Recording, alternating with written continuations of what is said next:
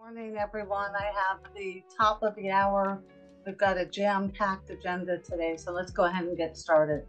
My name is Deborah Shelton. I'm the Executive Director of the ACP&P Research Foundation, and it's my privilege to welcome you to this year's Appendix Cancer PMP Research Foundation Multi-Regional Symposium. We are proud to announce that we have more than 400 attendees this year, including physicians, other healthcare professionals, patients, caregivers, and their families and friends, all joining us from around the world.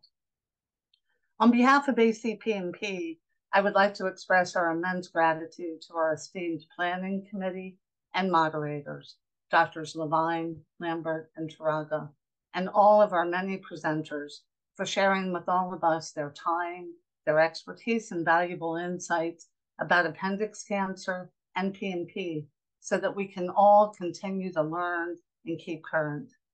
I would also like to extend my and my colleagues' heartfelt gratitude to the patients and their loved ones for joining us today. You all motivate us each and every day to keep pushing, to raise awareness, to educate, and to support and fund research with the hope of one day finding a cure for appendix cancer. And with that, no further delay, I really want to take my privilege and pleasure to introduce to you Dr. Edward Levine.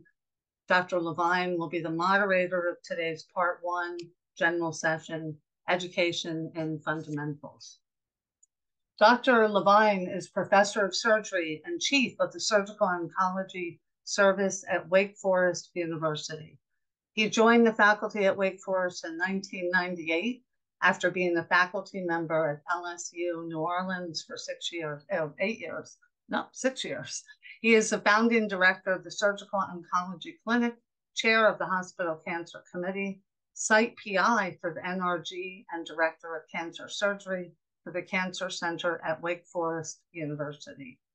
He has had grant funding since 1994, published over 400 scientific articles, book chapters, and a book, Intraperitoneal Cancer Therapy, Principles and Practice. Dr. Levine has a research focus on peritoneal metastasis and is the leader of the Wake Forest University program of cytoreductive surgery and hyperthermic intraperitoneal chemotherapy, or HIPEC, for peritoneal metastasis. It's one of the most experienced centers worldwide. We're really pleased to have him today shepherd us through. Dr. Levine. Thank you for that kind introduction. And I'd like to welcome everyone to the symposium for 2023. We've had several of these before, and it's been my privilege to participate. Everyone needs to know they are most welcome. There are several aspects to what we're doing. This is who I am.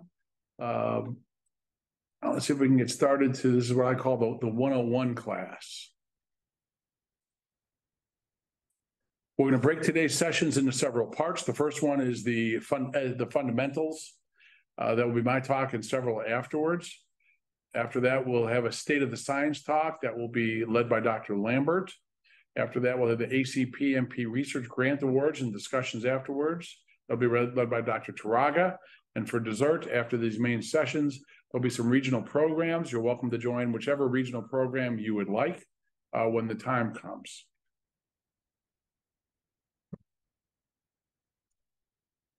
Now, appendiceal cancers are rare lesions, and I think one of the things I'd like to put out at the very outset to all the attendees is that you are not alone. Most people who come to see me, I've never met or even heard of cancer of the appendix before. They've rarely met anyone today who has had it, but now you're amongst friends and other people who have experienced the same sort of things that you have.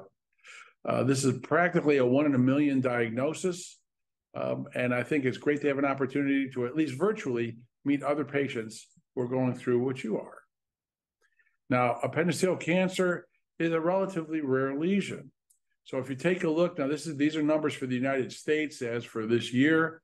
So you can compare the 3,500 or so appendiceal cancers in the United States to 238,000 lung cancers, 300,000 breast cancers, et cetera. Research dollars are allocated by the National Cancer Institute based on the incidence of the disease. That doesn't mean that it has any impact, any relationship to the impact on individual patients, of course. There's only been a couple of NIH grants. I'm proud to say they're both here. And we've worked very hard to get them. And a lot of them were supported by the ACPMP. And I'm going to tell you, support cancer research, and ACPMP is an outstanding place to think about that support. Now let's get focused on appendiceal cancer. And before we talk about that, let's talk about appendectomies. Taking out the appendix is commonly done. Almost everybody knows somebody who's had their appendix removed. You may have had yours removed yourself, whether you have the tumor or not. There's about 500,000 in the United States, and about 1% of tumor, 1% of appendectomy specimens are going to have some sort of a appendiceal neoplasm or finding in them. The first appendiceal cancer was reported 120 years ago. So this is not a new phenomenon by any stretch of the imagination. Rarely are these lesions known before somebody's taken to the operating room for the appendix. They're usually incidental findings. Appendiceal cancer represents roughly 0.5% of all malignancies of the GI tract, which is a rough approximation to the size of the appendix compared to the rest of the GI tract. Elective appendectomy, we occasionally do when we can find something, but most of the time that's not the way most patients are going to present.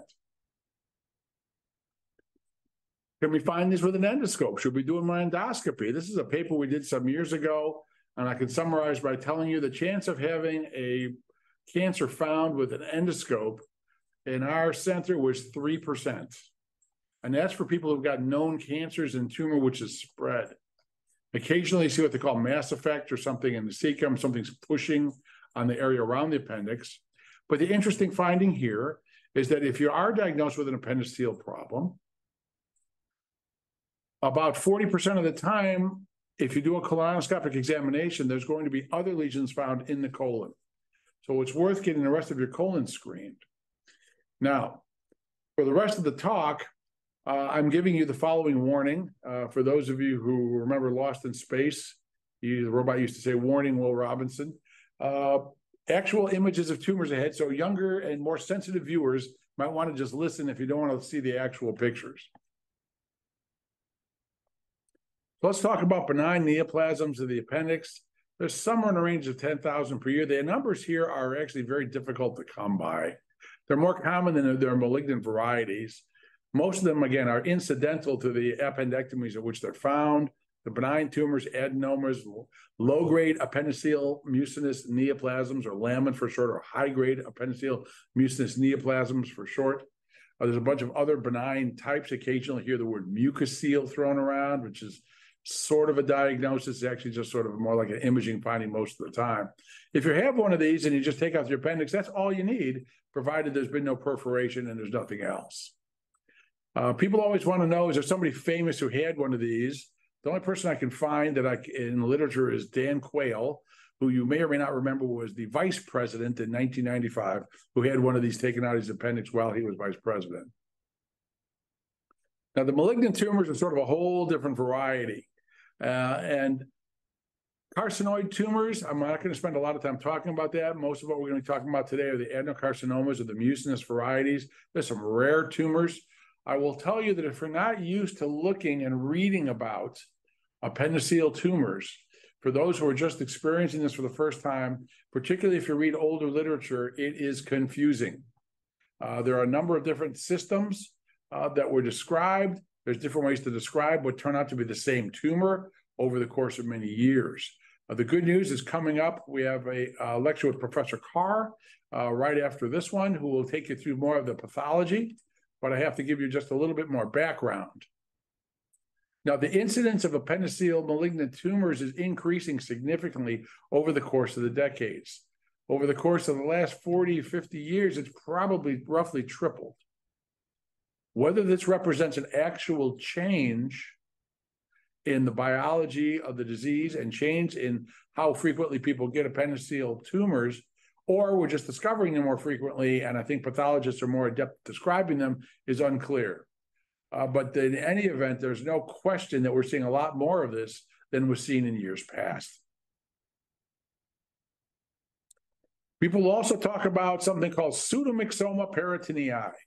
And if you're a Latin scholar, you'll know that means false mucin in the abdominal cavity.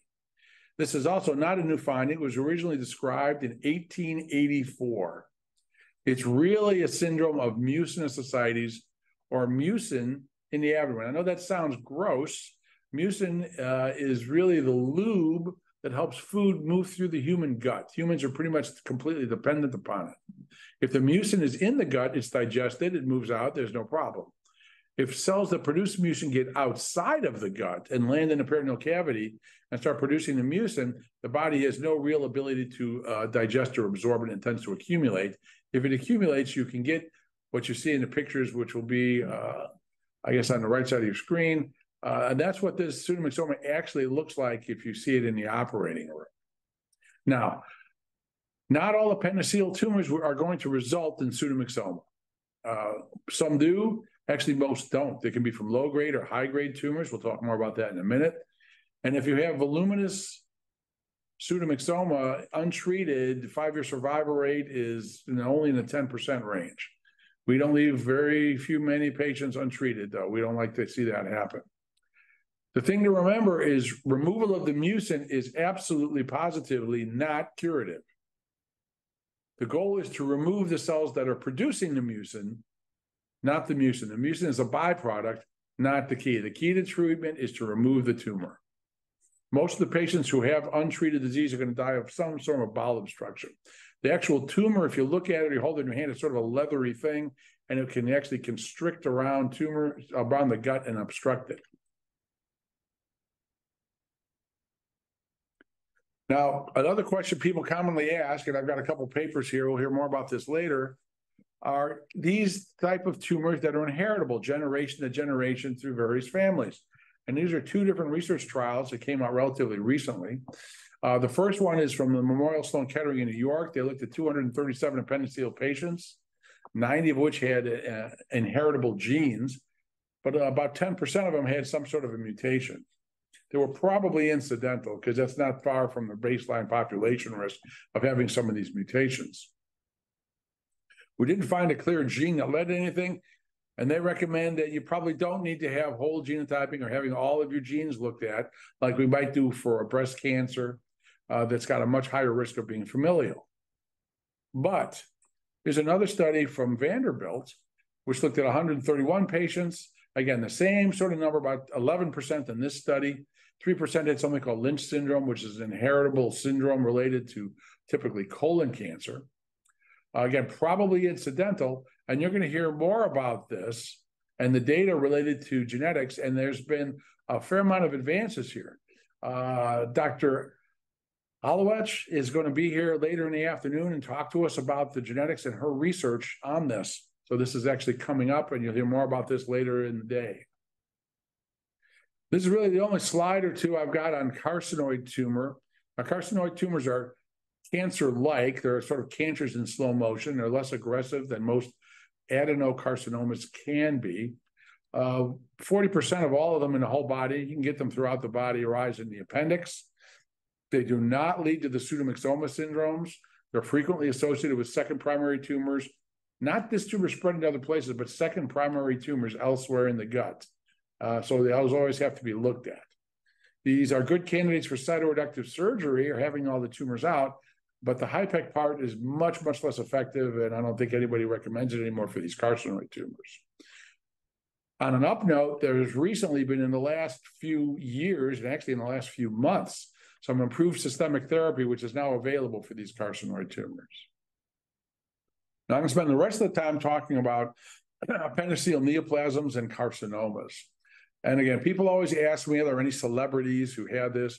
Audrey Hepburn, who was a movie star, she unfortunately expired from this close to 30 years ago. Stuart Scott, who was a sportscaster in the U.S., also had this. These are famous people, and they all love something. You can see sort of actually a great quote I really like by Stuart Scott over there. So what to do? And again, this is a mixed crowd who we're talking to at this session. Some are physicians and surgeons, others are patients. So for the surgeons in the group, if you find something unexpectedly in the appendix that looks like a tumor when you're doing an appendectomy, Take out the appendix if you need to. Take a good look around, explore, see where the tumor is, where the tumor isn't, how much is there, what it is landed on. Try not to open any extra planes. Don't do any extra dissection. Send off the tumor markers when you're done. And then if you're not at an experienced center, refer the patient to somebody who does a lot of this sort of work. Once it's done, you're going to need an expert pathologic opinion, and I cannot emphasize that enough. Unfortunately, when we find these appendiceal tumors, frequently we find metastases when the patients first show up. There is no meaningful screening program. Again, there's about 3,500 cases of appendiceal cancer. Adenocarcinoma is the fancy name for that.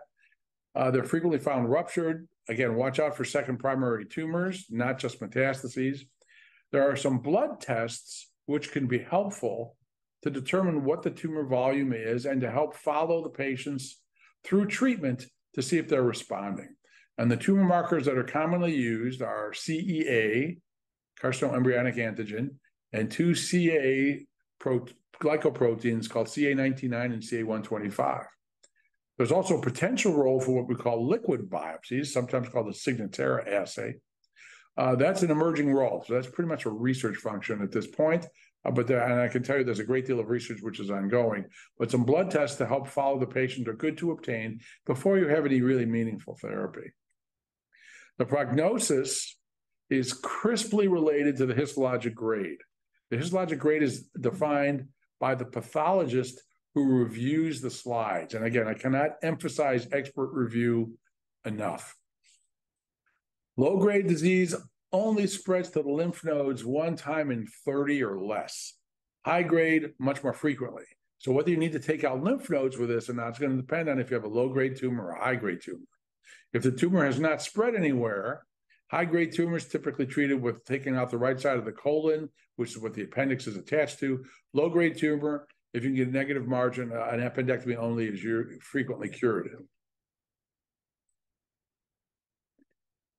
Now, what do we do for operative reports? Now, this is a study we did not long ago. So that was my advice to surgeons who might be operating on patients who might have this and instantly find that. We looked back at 490 patients who came to see us with appendiceal cancer and looked back at their appendectomy operative reports. Although 80% met technical requirements for reporting anything, only about half described any even look at the rest of the peritoneum.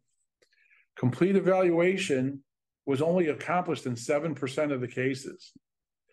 And about 15 to 30% of the pathology reports from the original institutions turned out to be incorrect when compared to the resection specimens after being reviewed by an expert pathologist. So sometimes the diagnosis and the approach can change substantially. So it's all important to get yourself to a center that is used to dealing with these sort of problems. Now, the next speaker is Dr. Carr, who will take you through this in gory detail. Suffice it to say, there have been several different pathologic systems in place over the past decades. I'm not going to go through these in any detail. What you really want to know is what's the grade, low grade or high grade. And WHO is not WHO, that's the World Health Organization.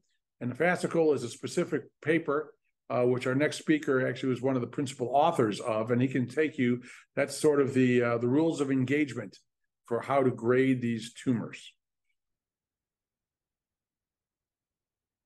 In a nutshell, low-grade tumors typically grade 1, high-grade are called grade 3. They're usually graded 1 to 3. And we want to know what's the grade of the primary tumor, and even more importantly, what's the grade of the metastasis. And I'll leave the rest of this as details for the next talk. Why is this important? Now, here's a series of curves from 3 different institutions looking at large numbers of patients. And you can see there's a curve at the top, curves in the middle, curves at the bottom. Grade 1, grade 2, grade 3, that's what the G stands for. And you can see there is a substantial difference. Whether you have a low-grade tumor, which is always the higher curve in all of these, so this is your chance of being alive. Proportion surviving is how many people are alive 5 years and beyond after surgery. There's a huge difference in outcome based on the histologic grade. And we want to know how to prognosticate for the patients. this is the cornerstone of that prognostication. Now, we've got a whole handful of prognostic criteria that you can use for patients. And we have to look beyond just what you see there. Those criteria at the top, those are classically accepted prognostic criteria. We can look at peritoneal metastasis, and this is a study I did about a decade ago, looking at a relatively small number of patients, looking at the genes that are active. What you see on the left is something called a dendrogram, which is a list of different genes. Every one of those tiny little lines is some genes that are active. Comparing colon cancer to appendiceal cancer, they're very different. The curves on the right, the green one at the top is low-grade appendiceal tumor, higher grade appendiceal tumor is below, and colorectal cancer is actually part of the list. It goes to show you what they're doing, again, what the difference is, and you can predict what the outcomes are based not only on what a pathologist tells you, but what the genetic complement and the mutations that we find. We've looked at the different types of genes, the names of the genes. The most commonly mutated genes in there are called KRAS and GNAS. Most of these tumors have got what we call a low mutational burden, and I'll show you what that is in a minute, and that turns out to be important. So what you see here is a couple of other studies looking at what they call precision medicine, looking at different types of tumors, and what did we learn from large data sets. Here's one of 700 appendiceal cancers. There's not as much outcome data here as you would like, but again, the most commonly mutated genes, KRAS and GNAS, and what it shows is what we found in our initial analysis is the mutation profiles of appendiceal tumors are profoundly different from colon cancer. This is another study showing you roughly the same thing from another company doing the same sort of assays. What they're looking for, the numbers at the bottom of MSI or microsatellite instability, only 2% of people have that. That's important. TMB is total mutational burden. That's a low number. Only 2% have that. PDL1, only 2.8% have that. And when you hear about a lot of the specific therapies we have, or the focused immunotherapies, which have been so successful for some tumors, very few appendiceal cancer patients are going to qualify to take that based on these markers. And this is actually a case I got, and this is a report you see here. What do we usually see when we see next generation sequencing? We're trying to figure out if there's a specific mutation we can use for systemic treatment. This is what a patient I got, and this is what you typically see. Very few actionable mutations. There's not a lot you can do, and the chance of finding something is unusual. The KRAS G12D, there's a new drug which is available for that, but this is unfortunately what we see. We don't usually find the same sort of mutational profile that we can do things with. Now, having said that, there's a study which is now getting ready to be started in Norway by Dr. Flatmark and her group, trying to target the GNAS gene. So this is sort of a new approach to what you're seeing, and you'll be seeing more about what the standard approaches are in a minute. So what do we know? Genetics are here to say appendiceal cancer is definitely not the same as colon cancer. Genomics can help us find molecular targets and could help to find better operative candidates. So getting your the genes in the tumors tested is important. Getting your genes tested to see if you have genes that can be passed on to your children and see if they're at risk for this, less so. So what are the options in terms of treatment? Systemic chemotherapy, immunotherapy, not useful that often.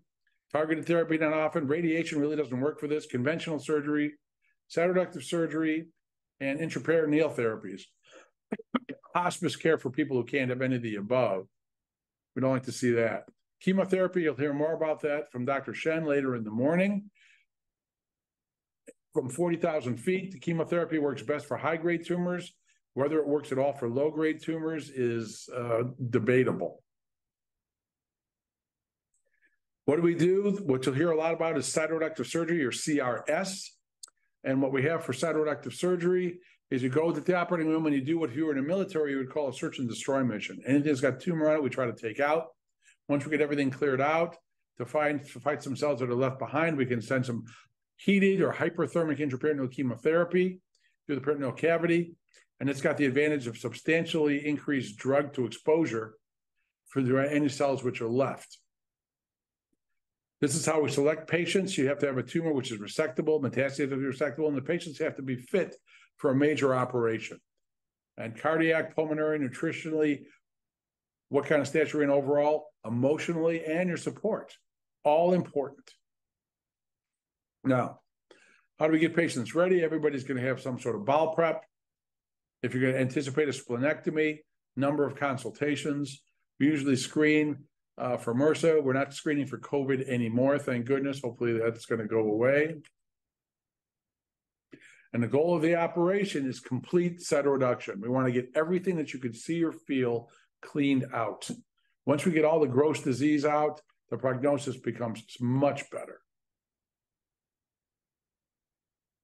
We keep score of how much tumor is in the abdomen with something called a PCI, or peritoneal cancer index. This is sort of a cumbersome system that was invented about 30 years ago. And the abdomen's broken down actually into 13 zones, 4 in the small bowel, 9 in the abdomen, and each one is scored 0 to 3. You want to see the lower score is better. Higher scores mean there's higher tumor burden. And again, this is what, sorry about that. This is some of the outcome data that we see based on the resection scores. My goodness. There we go. So how do we keep, slides are fighting me. How do we keep track of that? The PCI score tells you how much tumor is in there, how much tumor is left when you're done. 2 ways to keep score. Something called a CC score, completeness of cytoreduction score. Nothing left, tiny little lesions, intermediate sized lesions, or bulk disease.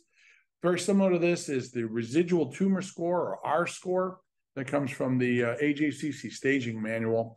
Both of these are crisply prognostic, and I'll take you through some of the Wake Forest experience, not because it's unique, but because it's pretty typical of what we've done over our last 1,000 patients with this disease.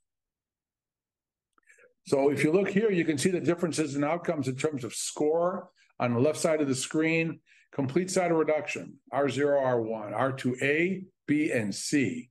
So R2A is low volume disease, and this is survival based on outcomes over the course of more than 10 years. So if you can have a complete cytoreduction, your chance of making 10 years is close to 70 to 80%, which is similar to what other centers are able to achieve that are experienced. On the right side of the screen, it's basically, it says that if you have nodal positivity, your outcomes are not quite as good. This is something that looks at performance status. The better shape you are when you come to the operation, the more likely you are to do well. By the time patients are having severe symptoms, what we call the ECOG-3, which is the bottom line there, the chance of having a good outcome after even these big operations is not great. So you do not want to wait until you have severe symptoms before you intervene. And this slide, which looks at the learning curve, this breaks our experience over 1,000 cases into 200 each.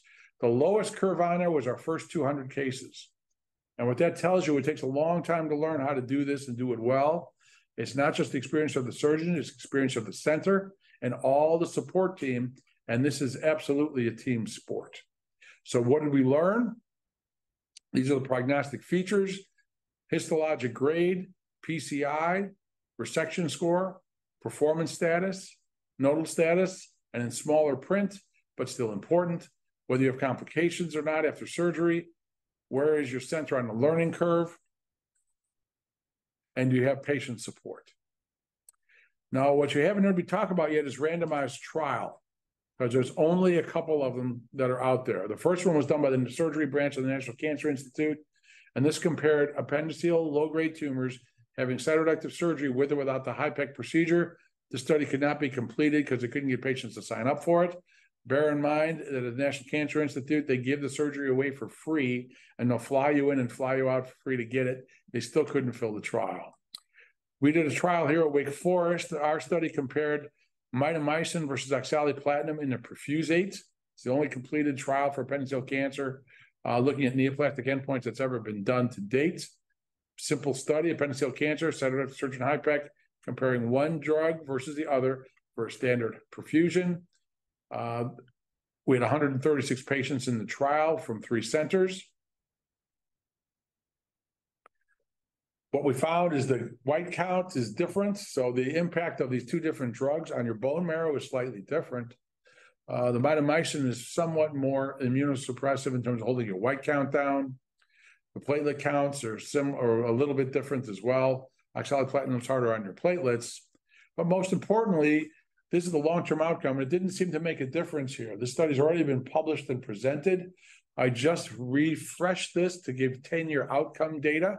I'm not allowed to tell you exactly what it shows because it's been submitted for publication, but I'll wink at you and say that you may not be surprised at what you'll find in terms of outcome, because there's nothing going on in these charts in terms of trends. So what did we learn? Again, overall survival for low grade is much better if you have a complete cytoreduction. And whether you had oxaliplatin or mitomycin didn't seem to make a difference in your outcome. Quality of life was somewhat better, and I want to talk just for a second about quality of life. These curves are two different quality of life parameters. We've looked at this in several hundred patients who have undergone the procedure. And for the first 6 to 12 weeks, first 3 months, quality of life is not where it was. Starting on the left-hand side of the screen is the baseline. Usually it takes some months to get over one of these, somewhere between 1 and 6 months to recover, depending on what you have to do when you take things out, when you do these operations. In our study, the oxaliplatin had a slightly better outcome in terms of quality of life for the first 6 months. After that, it didn't make a difference. The other thing we find is there's some differences in terms of depressive parameters. On the right side is a DESD, which is a marker of depression. And if you look at the curve, the blue line says probable. The initial rate of depressive symptoms when patients come to see us with these advanced tumors was 18%. Once we were done after the procedure, the depression rate went down to 12%. And what that really means is that this is actually a better antidepressant than Zoloft or Paxil. So quality of life is important. It takes a while to recover. We have to be aware and look for depression in our patients. We also did a study looking at the caregivers for the patients who take care of the patients, those who come in with somebody. It's important to have a caregiver when you come in for these procedures. And we learned a number of things. I don't have time to go through it all in detail. But number one, we ask a lot of our caregivers. And if you're a patient, be nice to your caregivers and buy them good birthday presents every year, because we need their support, and how they do and what kind of support they can deliver is actually related to how patients are going to do over their long-term outcome. So what are we doing? We've got a whole handful of research, which is ongoing here. You're going to hear a lot about this through the rest of the morning. A lot of these people are talking about this. You'll hear about these today. And before the sun sets over this talk, in summary, this is a rare disease, increasing in incidence. Grade and resection status and completeness of resection is important. It's important to get expertise in terms of surgeon, in terms of pathologists, in terms of teams. Complications rates are significant, but long-term survival is possible for many patients. We're learning a lot in terms of research trials. Clinical trials are possible. We're working hard to do more of them. And the picture you see in the middle is our team.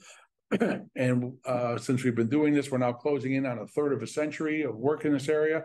The pictures around the outside are some of our survivors. Thank you to our survivors. Thank you to the ACPMP. And we'll be able to get to some of your questions. Now, I think I ran a few minutes over, so I'm going to go to the next slide. My next duty, and I appreciate this one, this is more of a pleasure than a duty, as I get to introduce our next speaker, who's Dr. Norman Carr. Dr. Carr is a pathologist from England. He was the lead pathologist at the Basingstoke Center, which is probably the most experienced center on the planet currently for total number of cases treated. He is well distinguished to my way of thinking, and this may embarrass him slightly. I think he's the dean of pathologists for appendiceal cancer. So we have actually a internationally known expert. He's widely published on these subjects in the literature. He has been one of the principal authors of the World Health Organization classification system, participated in the American Joint Commission on Cancer Staging system. And while he retired from practice, I was able to lure him back to give this talk to you today, because I know it's important that everyone hears what he has to say. I, for one, look for his expertise in terms of looking at opinions and how to classify these tumors. He has a spectacular experience. Dr. Carr, we look forward to your talk, and thank you for joining us today.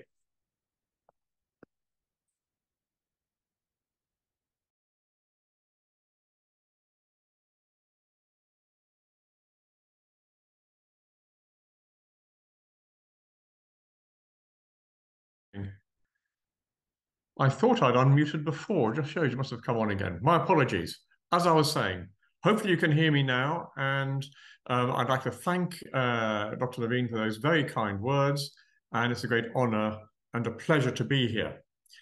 The title of my talk is Pathology, Navigating the Complex Maze. And if you are a patient or a relative or a caregiver, this talk is very much aimed at you. It is, I have tried to avoid as much technical detail as possible. And so many participants in this symposium may know quite a lot of what I'm going to say already, but I don't make any apologies for that because I very much want this to bring everybody taking part in this symposium up to speed. And just to start with on that, in that theme, I'm going to tell you a bit about the pathology of PMP and appendiceal neoplasia and the role of the pathologist as part of the multidisciplinary team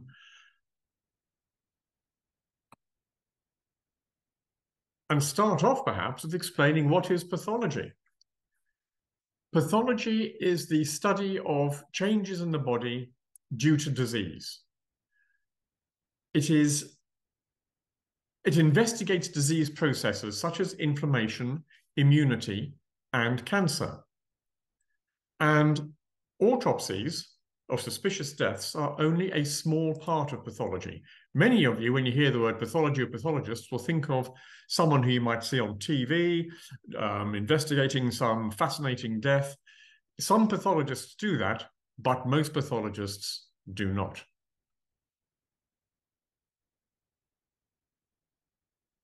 I'm just going to get my view sorted out. Okay.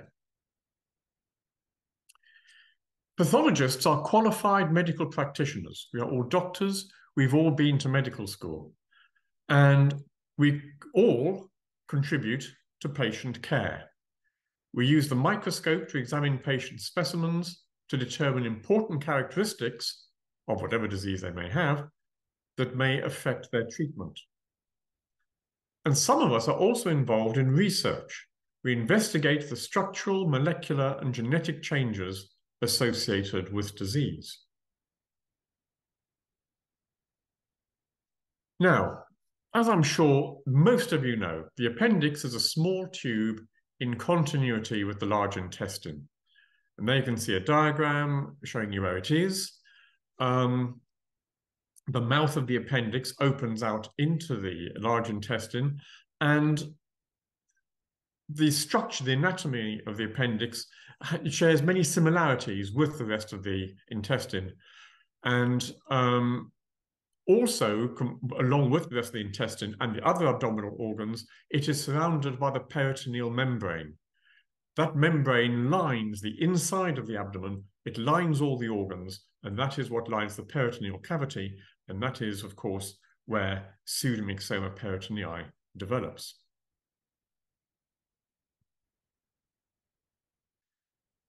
Some people will tell you the appendix is a vestigial structure. In other words, that it's a sort of an evolutionary remnant with no important jobs. This is wrong. It is not vestigial. It has two main functions. Firstly, it's an immune organ like the tonsils and contributes to immunity in the gut. Secondly, it is a sanctuary where good bacteria can live. In the narrow tube of the appendix, the good bacteria that live in the gut can survive when the bacteria elsewhere in the intestine have been damaged in some way. For example, if you have diarrhea or dysentery, and then the good bacteria can then recolonize the rest of your intestine when the disease is finished. Now, these are, as I say, these are specific functions of the appendix. Having said that, of course, just like your tonsils and just like many other organs, you can have it removed if it's diseased, and you won't come to any harm. But it does have these functions. And I mentioned that it can be a site of disease, and of course, appendicitis is the most common. There's an appendix and appendicitis. And of course, on rarer occasions, it can also be a site of cancer. That that picture there, I'm trying to get my little pointer to work, see if I can get that to work. No, I can probably, no, I can't get the pointer to work, I don't think.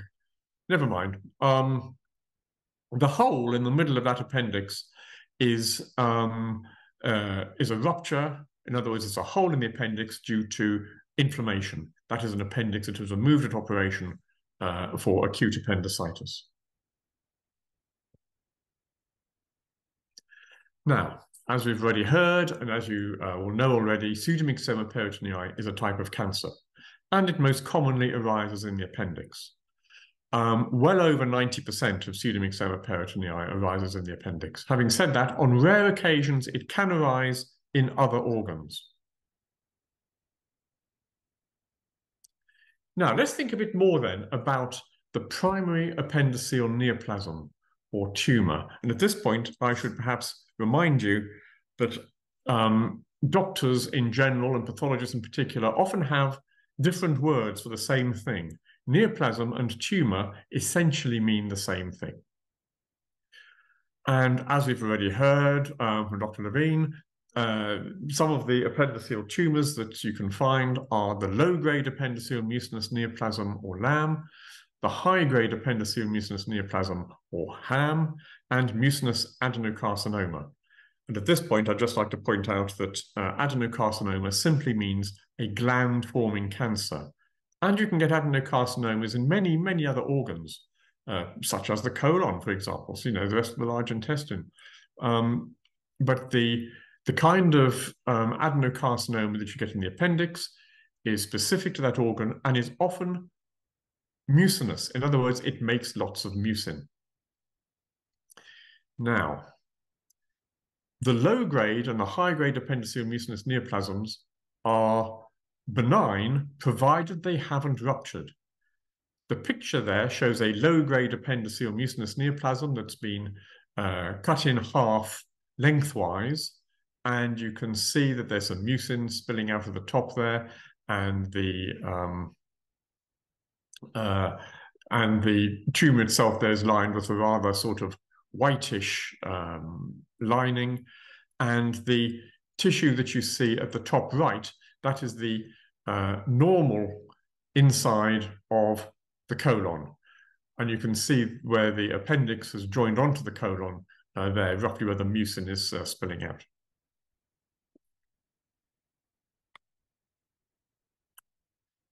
Now, all those neoplasms I mentioned, the low-grade, the high-grade, the mucinous neoplasms, and the mucinous adenocarcinoma, all arise from mucin-producing cells that line the appendix.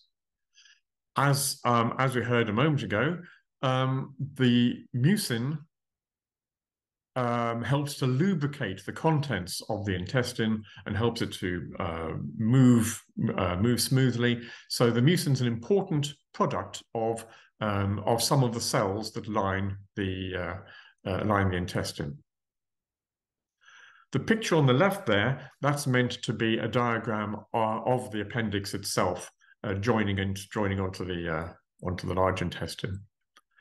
Now, if you look at the wall of the appendix at low power, you then see the middle image. That's a histological slide, a microscopic slide, and you will see that on the left-hand side, you've got the pink muscular wall. In the middle, you've got a lot of blue cells. Those are actually the lymphoid cells. Those are the cells that are part of the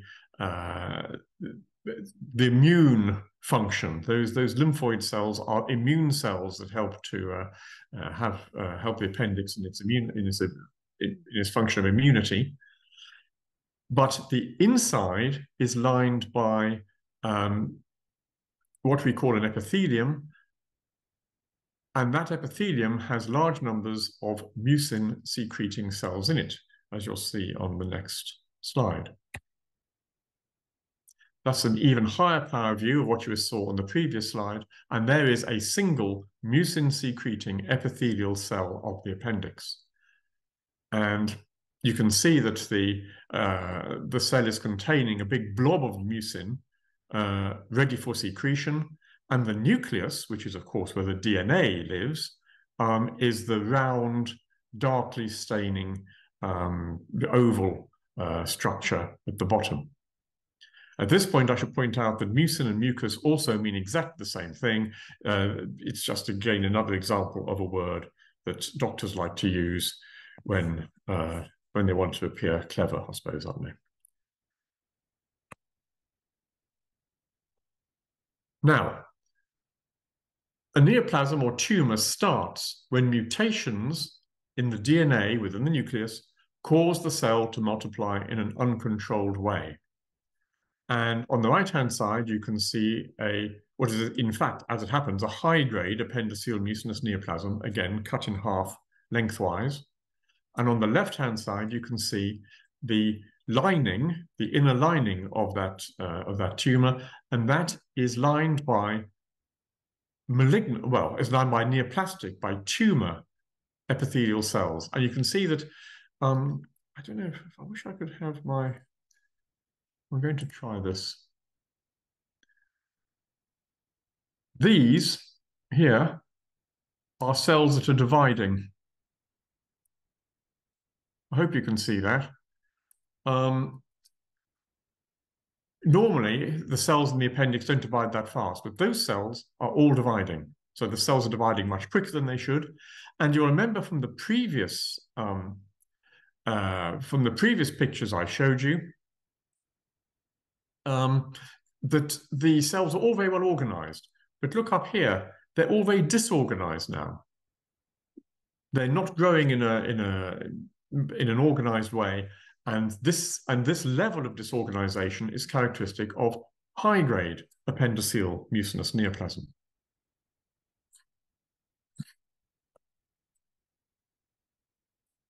Oh, unfortunately, the circles. I wonder if I can get rid of them. Well, that's clever. Didn't know I could do that. There we are. Right. Now, if the appendix bursts, in other words, ruptures, the malignant cells can then enter the peritoneal cavity.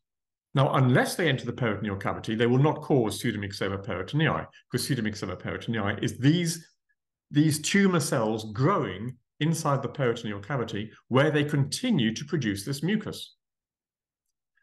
And on the left-hand side, you can see this is an example of a low-grade pseudomyxoma peritonei. You can see that in the top image, there's a little strip of tumor cells surrounded by all that pale mucin that they've produced, and a slightly higher power view of another case in the lower picture. And again, this is a low-grade case, so you can see how it sort of, it looks almost normal, but it's not normal. They are tumor cells. And obviously, the right-hand picture is a picture showing pseudomyxoma peritonei. We've heard about the significance of grade already. Low grade tends to grow more slowly. High grade grows much faster and often needs to chemotherapy, because we know that chemotherapy can have an effect in high grade, whereas it probably doesn't have much of an effect in low grade. And again, this is meant to show you the difference between low grade and high grade under the microscope. These are the features that pathologists look for when they're trying to judge the grade of a tumor. On the left-hand side, the nuclei, the little round, darkly staining structures are all fairly even. They're all lined up nicely, and the cells are still producing quite a lot of mucus. On the right-hand side, you can see they're all jumbled up. The nuclei are no longer even in size. They're different sizes. They're filling up the cells, which are not really making much mucin anymore.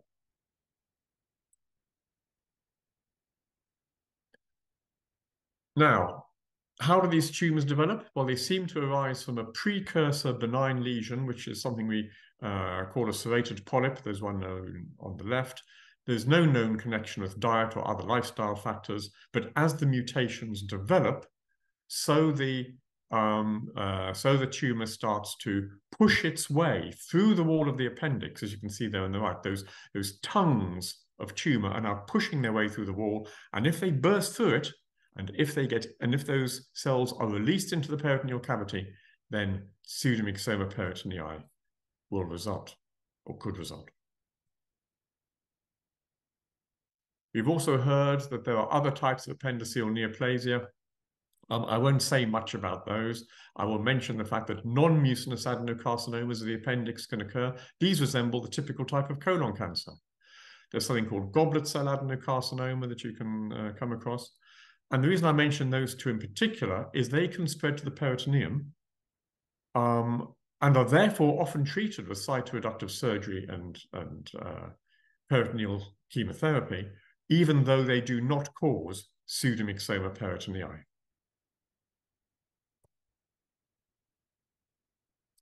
Okay, let's move on then to the role of the pathologist in patient care. What my job is to examine the specimen removed by the surgeons. And we do this by looking at it, the principal way we do it is by looking at it under a microscope. That's called histology. And it may also involve genetic analysis. And as we'll hear later, the significance of genetic analysis is only going to become more and more important as we learn more about the genes that are involved in the development of this disease. The genes have become mutated to produce this disease. So what happens to the specimen after it leaves the operating theatre? Well, it's fixed in a solution of formalin and then dissected by a pathologist. And on the left-hand side there, you can see the pathologist on the left, who's being assisted by two laboratory scientists. And the pathologist is selecting pieces of tissue, which are then put in little plastic cassettes, as you can see in the middle. Those little pieces of tissue are then essentially embedded in paraffin wax, which is the same sort of wax as you use to make candles. And the reason you do that is so that you can cut very thin sections. You couldn't cut sections that thin if the tissue wasn't supported in the wax in that way. Incidentally, formalin is just a solution of formaldehyde gas in water, and what it does is it preserves the specimen, stops it going off, and makes it a bit firmer and easier to dissect. So once the specimen has been embedded in wax, it's then cut on a machine called a microtome, you can see on the left, and then it's mounted on a glass slide and stained, as you can see in the middle. That section there is many times thinner than a human hair. So each individual cell can be seen lying flat on the slide. And then I will look at it under the microscope and write a report. And so what are some of the important features of the pathology report in the case of PMP? Well, we've heard of some of them already. Firstly, we need to make sure we know what the primary tumor is. And as we've heard, in case of PMP, it's usually from the appendix. We need to know the grade, low or high. Low, as you can see on the left, high grade, as you can see there. We've already discussed that somewhat. Hopefully, you're now starting to be able to recognize the even, small, regular nuclei of a low-grade tumor on the left and the jumbled up, irregular, larger nuclei on the right. If signature cells are present, that also means the prognosis is worse and the tumor is likely to grow more quickly. And the third picture along shows signature cells. They're called signature cells because they look like a signature if you use your imagination. And if they are present, then that's an important thing that the surgeon will want to know. And we've heard about lymph nodes too. In higher grade tumors, lymph nodes can be involved. And if they're involved, then that may have implications for treatment and prognosis. And as I said, I'm not too sure if you can see my pointer here, but these white dots here are lymph nodes that are infiltrated by an adenocarcinoma.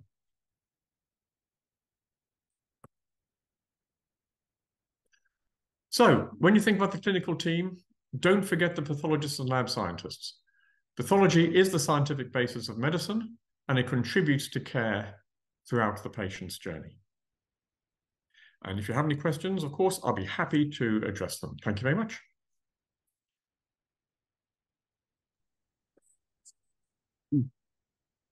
Very good. Thank you, Dr. Carr. Appreciate you taking the time to come out and speak with us today. Now we're going to change gears a little bit, and we're going to, let me introduce our next speaker, who is John Paul Shen, or JP as I call him. He is a physician scientist with a background in chemical biology, training in internal medicine, as well as oncology. He is an assistant professor in the Department of Medical Oncology at the MD Anderson Cancer Center in Houston, Texas, where his clinical practice is focused on colon and appendiceal cancers. He's been working for a long time to work on to better understand the genome and leverage that understanding to better delivery of chemotherapy. His immediate research goals are related to the discovery of new synthetic lethal genetic relationships, as it can be used to define response to the already FDA-approved drugs, and to identify new chemotherapeutic drugs and targets. Quite frankly, he is an expert in treating appendiceal cancer with chemotherapy and systemic treatment. JP, thank you for joining us today. Also, we're very happy to be here. Dr. Levine, thank you for that introduction and for the invitation. You know, I'll be talking about the chemotherapy landscape, which is, you know, thankfully rapidly changing after really being, you know, stagnant for a long time. Briefly, these are disclosures, and not sure if it's relevant to this crowd, but we will be talking about off-label use of drugs, because there are actually no drugs that are approved specifically for appendiceal cancer. And so, you know, every time we give someone chemotherapy for appendiceal cancer, it's off-label, meaning we're using drugs that were developed for a different tumor in appendiceal cancer. And so hopefully, you know, in the near future, we'll have drugs that were made specifically for appendix cancer. And so, you know, I started studying appendiceal cancer about 6 years ago when I was at UC San Diego, and you know, Dr. Levine has kind of already shown, you know, just how different appendiceal cancer and colon cancer is. And, you know, given how different these two tumors are, it really just bothered me on a personal level that the national recommendations from the NCCN, which is called the National Comprehensive Cancer Network, which is essentially like your, you know, the manual of how to be a medical oncologist. It tells you what chemotherapy you should give for which tumors. You know, has recommended that appendix cancer be treated with the exact same chemotherapy as colon cancer, which doesn't really make a lot of sense, given how different they are. And this, you can see that was the case all the way up until 2022. And even now, well, again, just to kind of highlight some of the things that Dr. Levine has already said, you know, there's really no reason to think that appendiceal tumors should respond to the same chemotherapy as colon cancer. When you think about this, you know, they're next to each other anatomically, as was shown, but essentially everything else about appendix cancer is different from colon cancer. It goes to different places. Appendiceal cancer goes to the peritoneum, colon cancer most frequently to the liver. Appendiceal cancers have a more indolent, like slower growing natural history. Colon cancer is much more aggressive. Most appendiceal tumors, but not all, are mucinous, whereas, you know, mucinous histology is quite rare in colon cancer. You know, as Dr. Carr just described, there's huge variations in the grade, which is very important in appendiceal cancer, which is not really seen in colon cancer. At a molecular level, this has also been pointed out, but, you know, APC is nearly universally mutated in colon cancer, but almost never mutated, less than 10% in appendix cancer. If you look at the rest of the genome, like the copy number aberration, it's very, colon cancer is very chromosomally unstable, meaning that parts of the genome were deleted or amplified, and that's uncommon in appendiceal cancer. And so really the only two things that are in common is that they're anatomically next to each other, and they both express this gene called CDX2. And that's really not a compelling basis to give them the same chemotherapy. And so now we're on a mission basically to basically break this old dogma that says give appendiceal cancers the same chemotherapy as colon cancer, because it worked for some people, but not for a lot. And so, in 2023, in the NCCN guidelines for colon cancer, it's about a 200-page document. There's now, there was just a paragraph on appendiceal cancer. There's now 2 pages describing some of the differences, and we're moving forward to really create our own guidelines. And I want to highlight this effort that's being led by Karen Taraga, who you'll hear from later, but involving many other scientists and clinicians from around the world to basically build consensus guidelines for how we treat appendiceal cancer. A lot of this relates to surgical management, but we're now going to extend this to really give people guidance on how to pick the best chemotherapy. So, unfortunately, we don't have a lot of data to help us know what is going to be the best chemotherapy for any one person.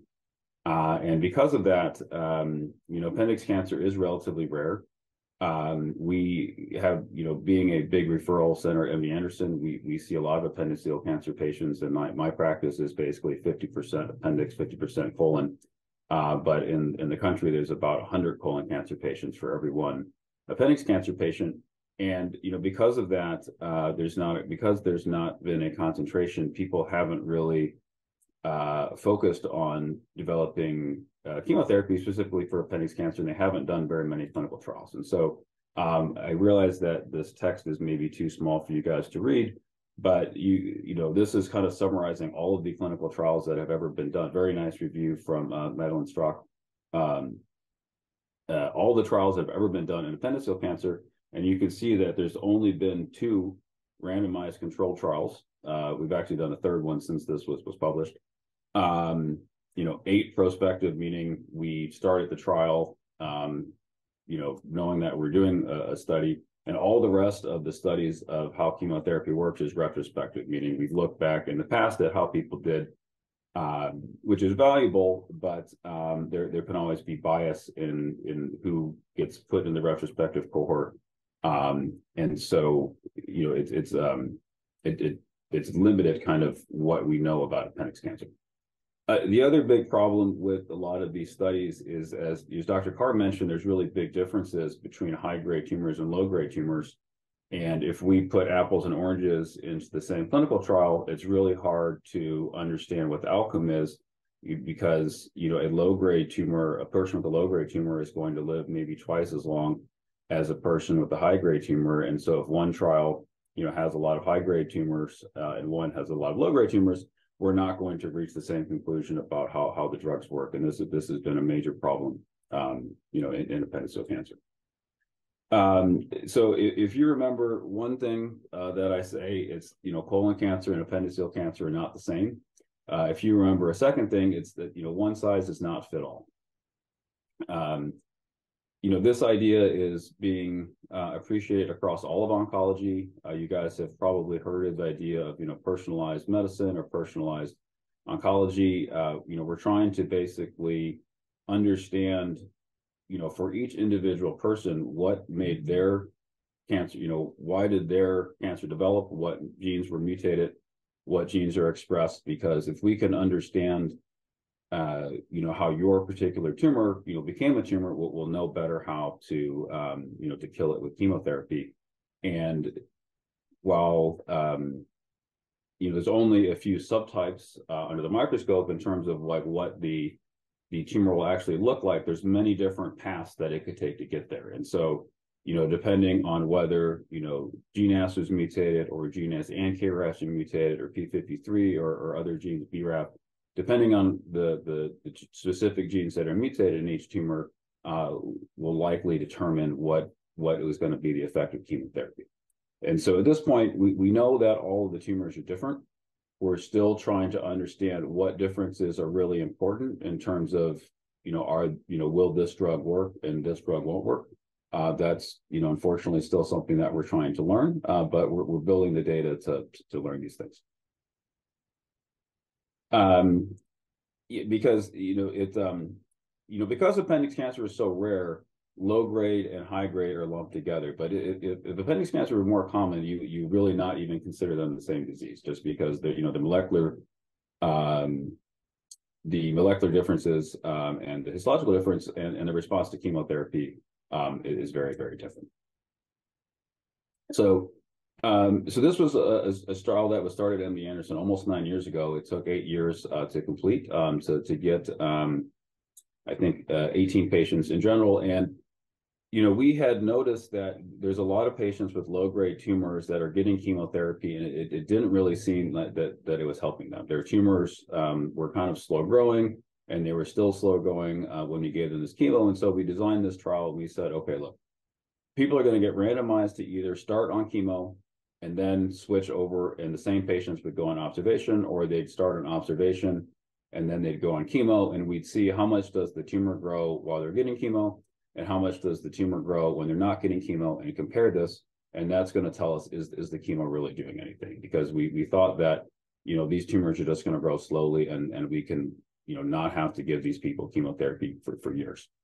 And so what we found is that there was not a single patient that had an objective response. So objective response means that on a CT scan, the tumor actually got smaller. So we want to see negative numbers, meaning the tumor is getting smaller. And you can see at best we had even, and we had some where the tumor grew through the chemotherapy, but we didn't have a single case where the tumor got at least 30% smaller, which is what we call a partial response. And when we compared the growth of the tumor during the observation periods versus the growth of the tumor during the on-treatment periods, there was no difference at all. So basically, the conclusion here is that, again, this is only for low-grade appendix tumors, that the traditional 5-FU chemotherapy, which is what most patients have been getting, really doesn't do anything at all. And so, it doesn't mean to say that there's no chemotherapy that would work for these patients. We've kind of looked retrospectively, and we think that irinotecan, which is part of the FOLFIRI regimen, works better in mucinous tumors, which in this case we filtered for tumors with the GNAS mutation, which tend to be low-grade mucinous tumors. And so, while we don't think that giving people the colon cancer chemotherapy works, it doesn't mean don't give them any chemotherapy. It basically means that we need to kind of start broadening what we're trying and looking at other options. One drug that we think is very important that is maybe, I think, underutilized is drugs that target the vascular endothelial growth factor. So the most commonly one is Avastin, or we call it bevacizumab, the chemical name.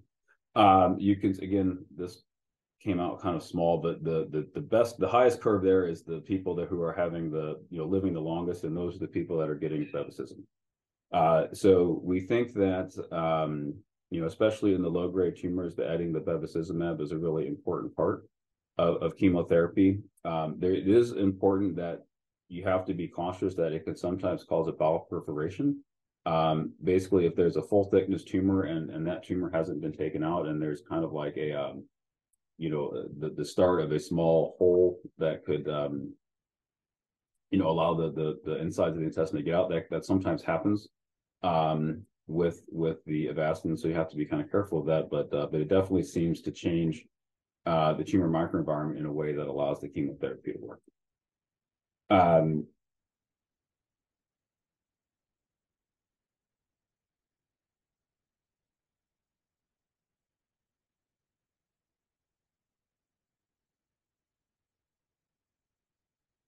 There. Okay.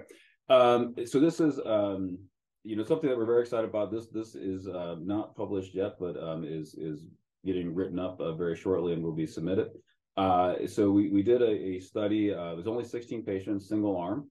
So everyone got the study drug. So we added the VEGF drug bevacizumab or Avastin with an immune therapy, and we actually got a pretty nice response. So you can see here. So this is what we'd like to see in a waterfall plot, where the numbers are negative, meaning the tumors got smaller.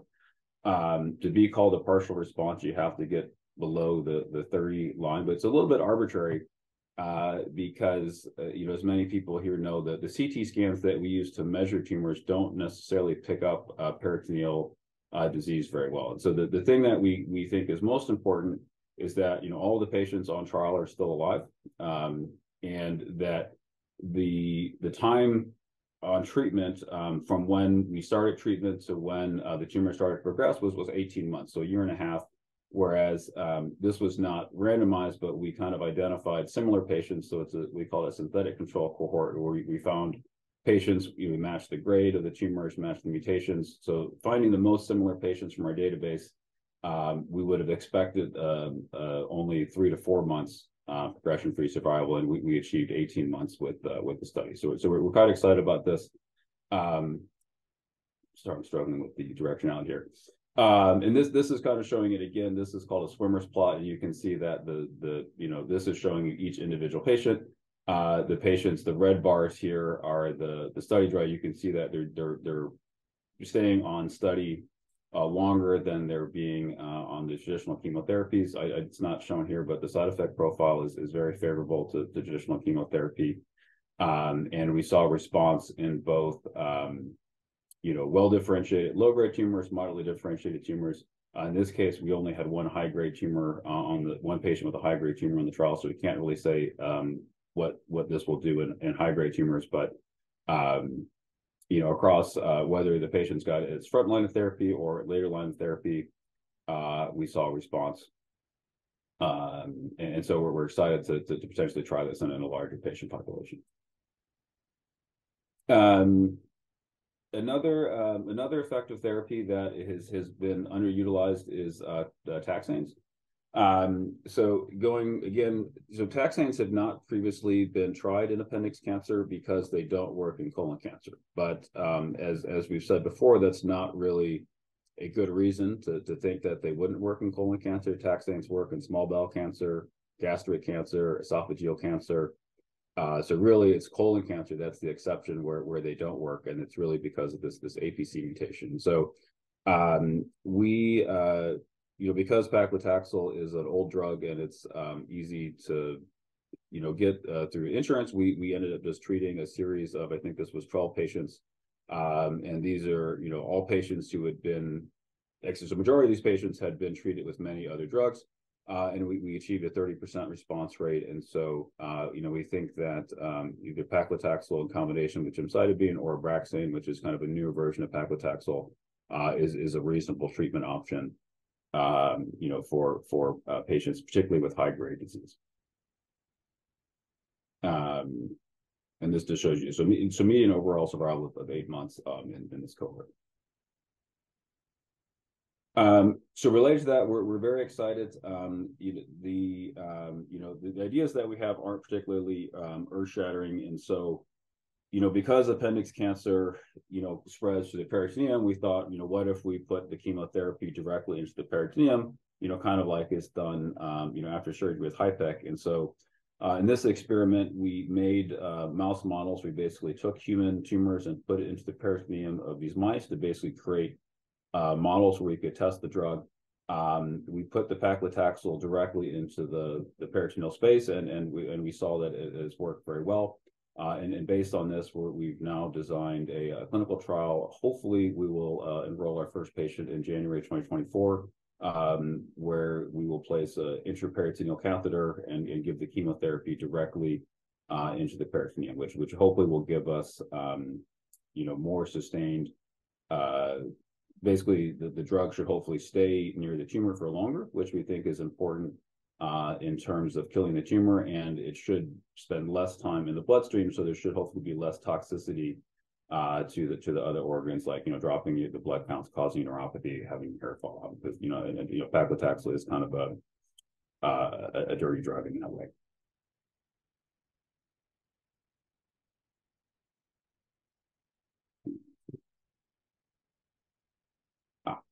And so I think we're coming to the end of time.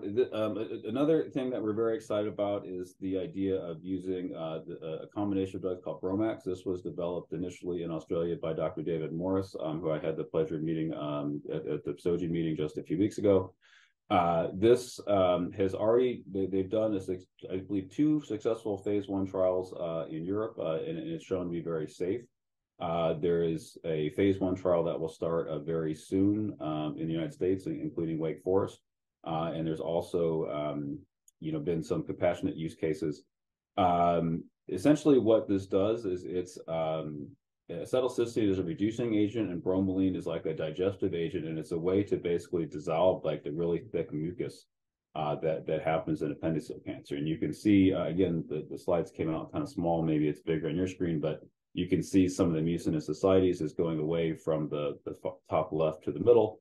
And you can see basically by normally the mucinous ascites in appendix cancer is too viscous. You try to pull it out with a syringe and it won't come because it's like trying to pull glue. But when you dissolve it with this bromelain acetylcysteine, you can actually remove via suction a lot of the mucinous ascites. And when you do that, it seems you actually can get some of the tumor cells to die. It seems that the tumor cells really need to have that mucin around them in order to survive. And so this is I think another exciting therapeutic that's coming. In particular, we think it'd be beneficial for low-grade patients. And so I think that's it. So what another area that and this was kind of alluded to by Dr. Levine as well. The most common oncogene in appendix cancer is KRAS, and for a long time KRAS was undruggable. But thanks to intrepid chemists, we actually now have drugs that can block the KRAS mutation. And so this is still in cells. It's not in people yet, but we're but there are this drug MRTX1133 is about to start phase 1 testing. There's a similar molecule from Revolution Medicine that is in phase 1 testing at MD Anderson and some other places as well. And so we were trying to get appendiceal cancer patients on that to kind of convince pharma to do a appendiceal cancer specific RAS inhibitor trial. Because you can see that looking at the pie chart there, more than half of all appendiceal cancer patients have KRAS mutation, and then of that, the biggest chunk of that is the G12D. And so right now FDA approved, you have KRAS G12C inhibitors, but that's only about 3% of patients. And so once if we could get this access to the G12D inhibitor, that will potentially benefit a much larger group of patients. And so I think this is it. So sorry if I went through that quickly, but I think we don't know a whole lot about what works best. A lot of knowledge is just kind of passed down. And this is the way my mentor taught me, and this is the way I do it. But we're moving away from that by aggregating data and doing prospective clinical trials. As was said before, just like it's very important to go to an expert pathologist that has experience in appendiceal cancer, it's important to go to a place that has experience from the chemotherapy side and obviously from the surgical side. For high-grade tumors, it's reasonable to start with the traditional colon cancer chemotherapy, which would be FOLFOX or FOLFIRI. But we think that adding the Avastin and bevacizumab is an important part, unless you're worried about a bowel perforation. I mentioned that the taxanes are another option. It'd be great to compare those two head-to-head at some point. In the low grade, we know basically that the 5-FU single agent and 5-FU combination with doxaliplatin really don't work at all. Irinotecan could be considered, but really we think that these tumors are going to best be treated with targeted therapy moving forward.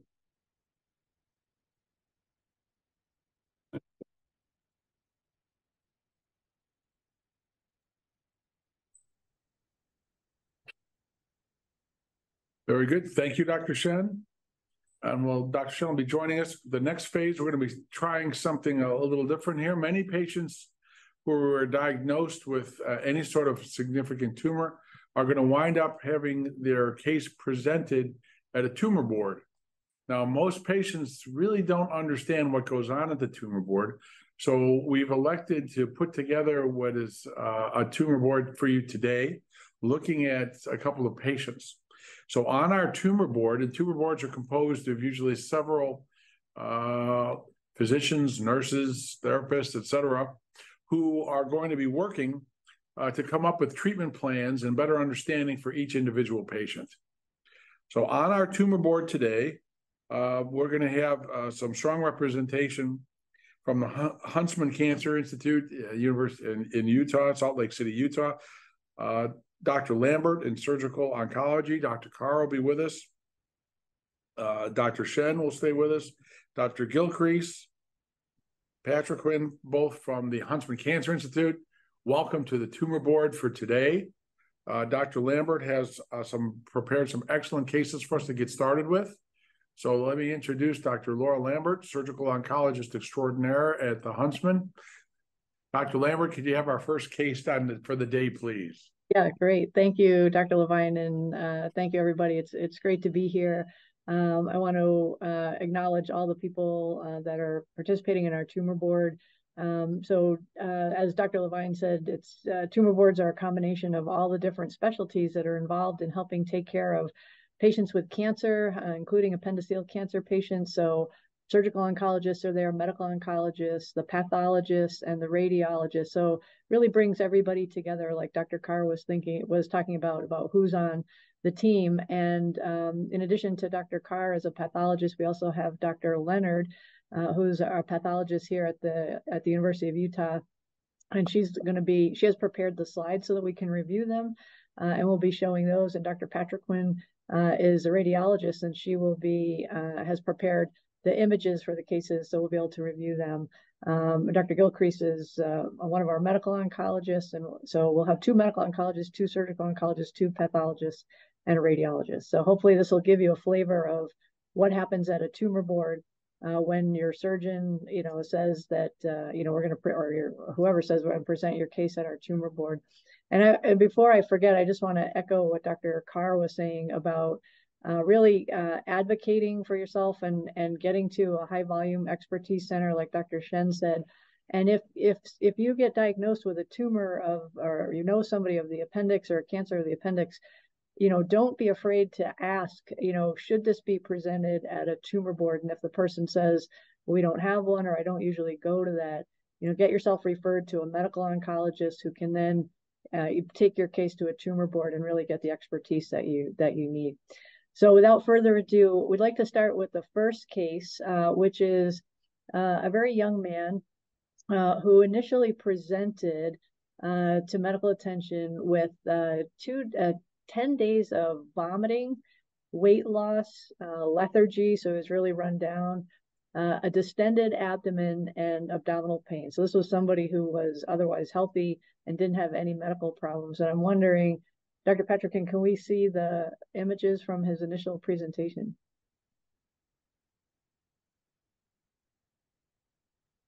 Oh, I think you're muted. There you go. Thank you. Yes. Do you see my slides? Yes. Yeah, great. Yes. So this is the first case when the patient presented. Yes. Yeah, exactly. Yeah. What we saw in CT, this was February 17th, 2020. And these are 2 axial images. So it's cut through the body, sort of parallel to the floor. And we're cutting through here, the bottom of the kidneys. And here we have the aorta and IVC.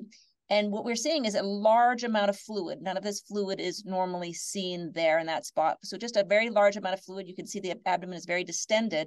And we're also seeing this nodular infiltration of the omentum, something that we call omental cake. So that's really the salient features on this image. We went down further to look in the appendiceal region, and this is sort of globular area that we don't know if that's decompressed small bowel or what the appendix really looks like. We couldn't see a definitive appendix at that time. Now going to the coronal image, which would be parallel to the wall, we're seeing this is the front of the liver, this is the heart, and again we're seeing this a very, very large amount of fluid and that omental infiltration.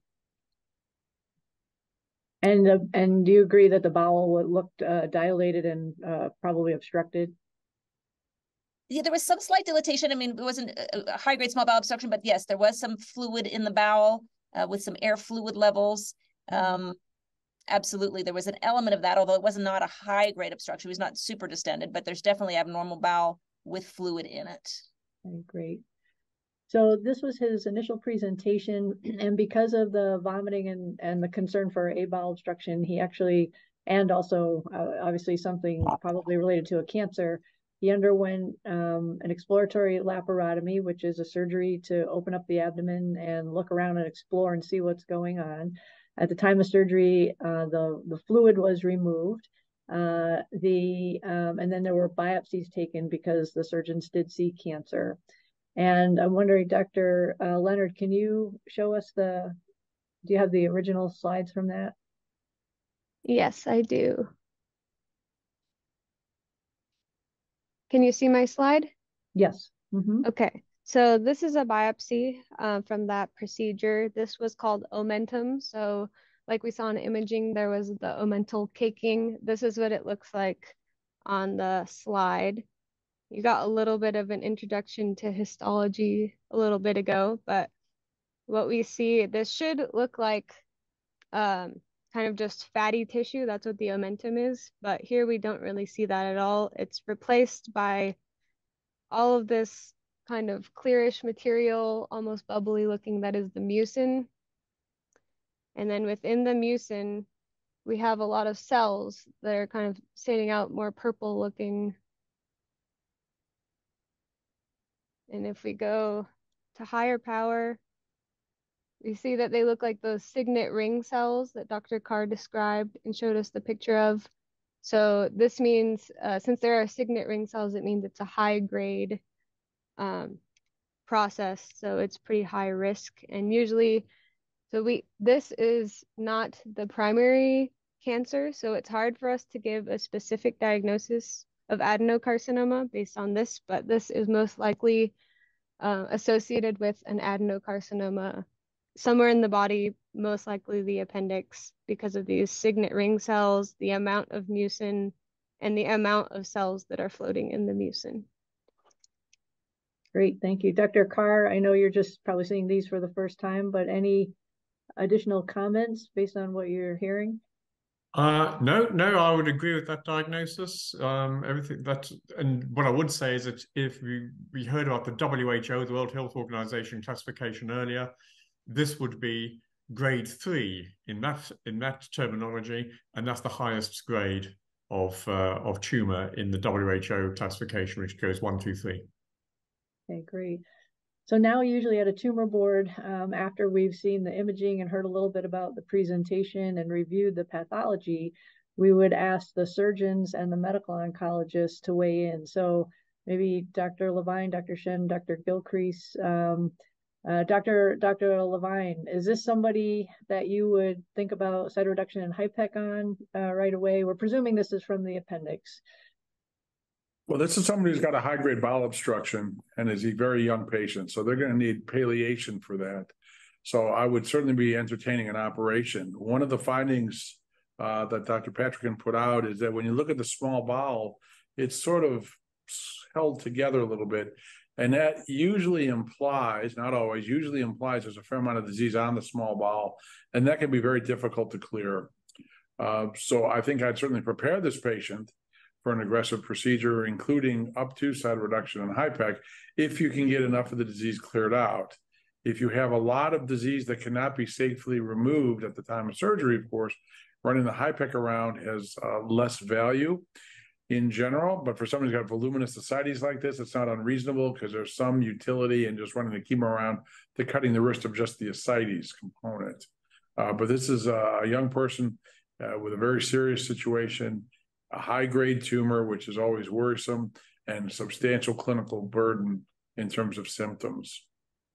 I think I failed to mention at the time of surgery, he did get a loop ileostomy, so his bowel obstruction was addressed, at least palliated, right? So, Dr. Gilcrease, Dr. Shen, your thoughts, signet ring cell, appendiceal cancer, what do you typically recommend? Yeah, I'll go ahead and start. Yeah, so, I think one of the difficult things here is if you have a hammer, the whole world is a nail, right? So we have different tools here, and what tool is going to give this very young man the most benefit? And so in the acute setting, you have this very symptomatic patient, but you also want to look at the long course in someone who's so young.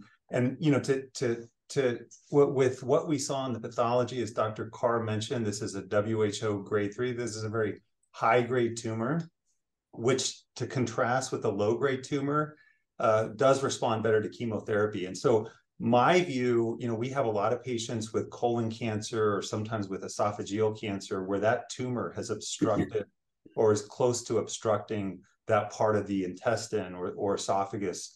And you can see rapid improvement in symptoms if you have a response. With FOLFOX or FOLFIRI that was just mentioned, those response rates in something that's high grade do start to get close to 50%. And so I think the question is, for me, my usual, the conversation that Dr. Lambert and I will have is, do we favor an upfront surgery? It sounds like he's already been palliated. So some of the bowel is brought out so he doesn't completely obstruct. And I think the question is, what is the timing of the chemotherapy? But I would favor a 5-FU-based doublet, either FOLFOX or FOLFIRI, again, with response rates that start to get up to 50%. And you contrast that with a low-grade tumor where they're in the 10 to 20% range. Okay. Dr. Shen, any additional comments? Would you guys normally treat upfront with chemo for a signet ring cell? Yeah, we would, generally, even if, looking at the scans, it looked like there's a lot of disease. So I don't know. I mean, obviously, until you actually do a diagnostic lab and stage, you won't know if you'll be able to get a complete resection, but it looked like a lot. We would, the chance that a signet ring cell tumor like this relapses after surgery without chemo is high, right? So this person is going to need chemotherapy. So I would agree that, the immediate thing was getting him diverted, and that's happened. So he no longer has a bowel obstruction. But now that that's done, at MDS, we would give you the chemotherapy that you need first, just because, during the surgery, with HIPEC, like you don't know how long the recovery is going to be. It's a young person, so his recovery can only be faster. But a lot of things can happen, after a major cytoreductive surgery that you're not going to be able to get the chemotherapy afterwards. So to me, I think it kind of makes the most sense to give the chemotherapy up front, provided that, the bowel is not obstructed, and then, then cytoreduction, and then HIPEC, and then ideally, if the person's in an NED state, then we would observe them. So we would tend to go total neoadjuvant, give them all the chemo they think they need up front. Unfortunately, it's kind of, whether it's FOLFOX, FOLFIRI, there's just really not a lot of data. I'd probably start FOLFOX with signet ring, but kind of see, like, we like to watch the tumor markers. So basically, if we're not seeing that it's working, we would switch relatively quickly to the FOLFIRI, and depending on how concerned we were about perforation, adding the BEV could also be considered. Great. So he actually did end up starting chemotherapy. He started with FOLFOX and then actually switched to FOLFOXIRI, which is another possibility when we're trying to be really aggressive. So I think, his age played a role in that. Very fit person. And we did add Avastin. So he received all of that. And he had about 10 cycles, and then we had some more imaging. Dr. Patrickson, can you show that, please?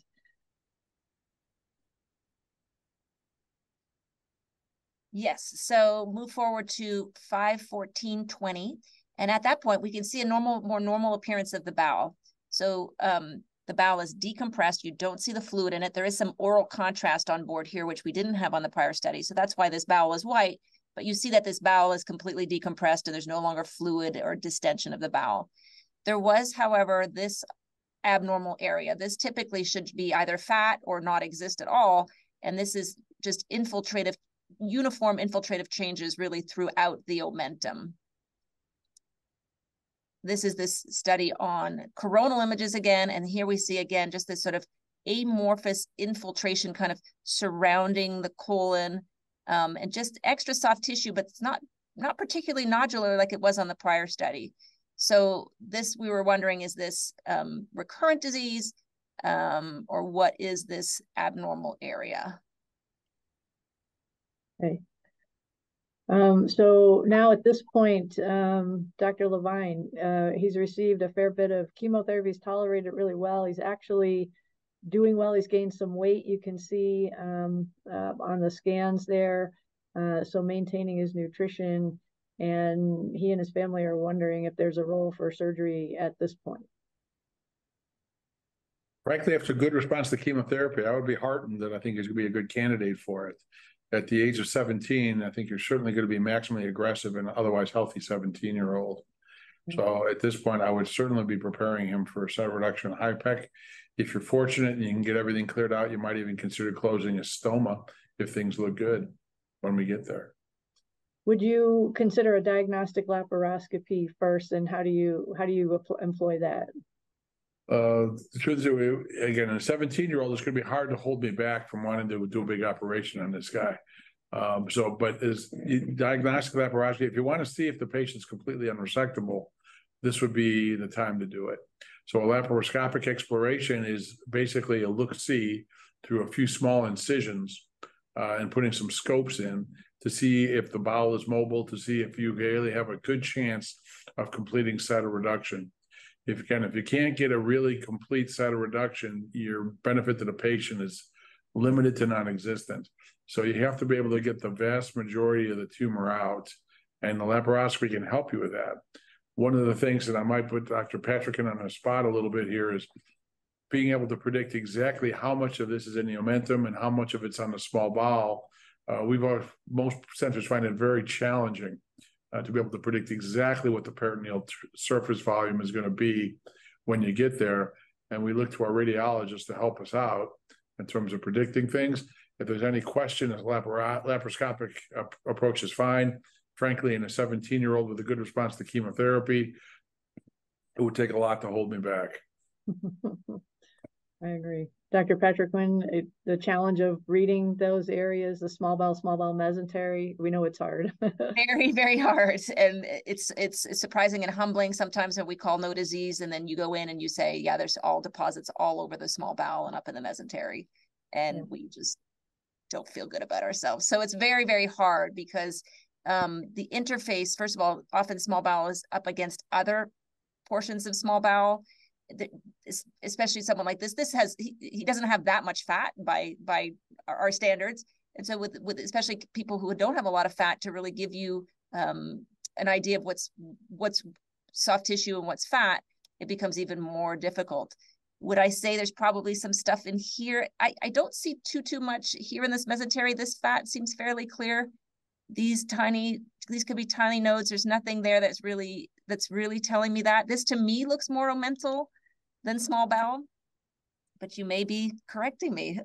No, I agree with you. I think that I would agree with you. I would expect that to be more omental. I think, one of the big challenges, especially with signet ring cell, is that unlike other the lower grade tumors, it doesn't tend to grow as much as nodules. We're seeing omental thickening, but a lot of times when we get in there, what we see is it's growing more like a plaque or a coat of paint on the surface. It's more two-dimensional and three-dimensional, which makes it impossible really to see it on imaging, other than some thickening of like the lining of the abdominal cavity. So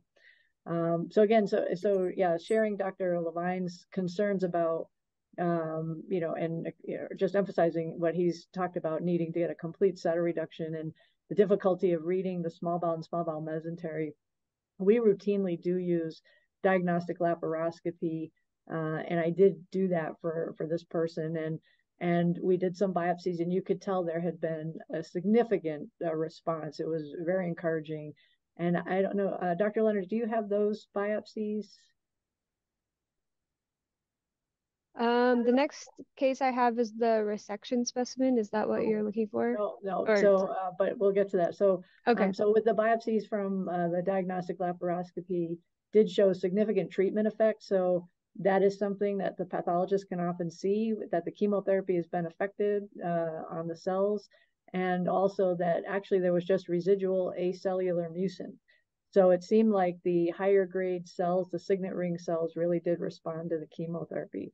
So at that point, we did decide to go and do a complete cytoreduction or a cytoreduction and HIPEC, and he was able to achieve a complete cytoreduction and HIPEC, recovered well from that. And I think we have the final pathology and then some follow-up imaging just to show how things look now. You want me to show these ones first, or should I wait? Why don't we see the pathology? Okay, let me unshare. Oops. All right, I should be sharing again. So, yeah, so this is the resection specimen. So this is the part of the right colon and the appendix after the treatment. And what we're looking at here is a cross section of the appendix. This is not quite exactly normal, but not cancer of the appendix right here. This is like the center. And then this out here, we do see some mucin. It would be very easy to just say there's acellular mucin and move on, but if you look really closely, it's very hard to see, but we were worried about some cells being in here. So what we can do to help us in these cases is use what we call immunohistochemistry, where we can produce these stains that have molecules that can attach to specific molecules on the surface of specific cell types. So this one is called CDX2. We use it to look for gastrointestinal cells.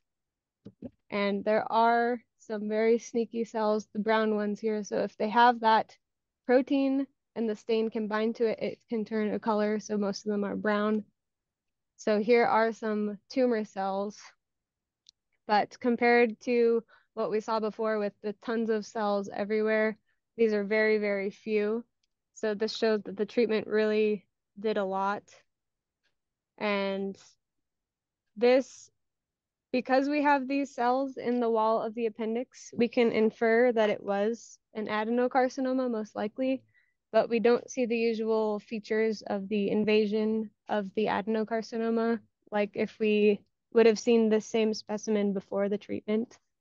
One more thing I wanted to show, we talk about lymph node involvement. Here are some lymph nodes. Here's one that's almost entirely replaced by mucin. And then again, it's really hard to see any cells in there, but if we use the stain, we can find a few cells, those brown spots involving this lymph node. So there were a few lymph nodes involved in this case at the time of resection. Great. Any other comments, Dr. Carr? The only other thing I'd say is that, especially because this patient is so young, I'd have done a few basic tests for Lynch syndrome on the specimen, with the expectation they'd probably be negative, but I would still do them. Great. And Dr. Patrickman, can you show the next set of scans? So this is the postoperative study from October 29th, 2020. And here we see that all of that sort of soft tissue mantle that was interposed between the anterior abdominal wall and the small bowel is now gone, right? So there's none of that sort of infiltrative stuff. These are totally normal bowel loops decompressed. There is some oral contrast on board, so the loops are white. But there's really nothing abnormal in this area at all. We see the anterior laparotomy scar, which looks good. And this is his coronal image, basically showing us that we don't see any disease at this time. Great, thank you. So we wanted to present this case because I know a lot of times when people first get their diagnosis, you know, there seems to be, there's an urgency to get to surgery, right? It makes sense, like we need to cut this out. That's going to be the most helpful thing. And a lot of times it's difficult to understand why we're not recommending surgery up front, but rather recommending chemotherapy. And I hope that this case illustrates how the two work together, that the chemotherapy was effective and allowed us to understand whether the cancer was going to respond to chemotherapy, and also made it, I think, more likely that we would get a complete tumor removal at the time of surgery and make the surgery and the heated chemotherapy more effective. Does anybody else want to just comment on that approach to or our approaches to the higher grade tumors like this? I think I want to reinforce what you're saying. I think this really shows the importance of what the tumor board is all about. You've heard a number of expert opinions here, all slightly different. And it's really how all the different specialists blend together to come up with a comprehensive plan for the patient. And getting to surgery first is not always the right answer. And for this patient, this is obviously an outstanding approach, and he enjoyed a terrific response to chemotherapy. Great. All right. If there's no other questions for this one, Dr. Lambert, can we move on to the second case? Yeah. So the second case is at the other end of the spectrum. So this is a 45-year-old man, also another young man, who actually presented initially with what he thought was an umbilical hernia. So his belly button started protruding. And I know, we've all seen cases of that. And so, but when he went to see the surgeon was also concerned that his abdominal girth was increasing as well. And so he got a CT scan. So Dr. Patrickson, can we see that?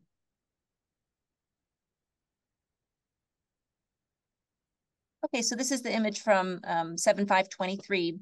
What we're seeing here is something that looks like multiple liver masses, but as we notice, as we go down, the liver masses are actually extrinsic to the liver, so we call them subcapsular masses, as well as these masses in the vicinity of the spleen. Just like on the prior study, we're seeing material here that shouldn't be here, a mixture of fluid and nodules that infiltrate the omentum. So we go down a little bit further, we see again significant fluid, this abnormal soft tissue density all around through here is, again, that omental cake. The one other detail that was not similar in the prior study, first of all, the prior study didn't have these nodules like this, is that these nodules are partially calcified, which means there's hyperdense density in them. We can see again the coronal images, which are really nice for kind of showing us a broad view of the disease, that there's a completely abnormal fluid and masses throughout the peritoneal cavity. And as well, you can better appreciate the fact that these liver masses are really impressing on the capsule of the liver, are not in the liver itself. Great, thank you. Thank you. Yeah. So he had a biopsy that was actually not diagnostic, but obviously there was a concern for pseudomyxoma peritoni, and he was referred for treatment recommendations. So Dr. Levine, your thoughts on this? Like, what is your impression of the imaging, and how, as a surgeon, are you evaluating that imaging and thinking about next steps?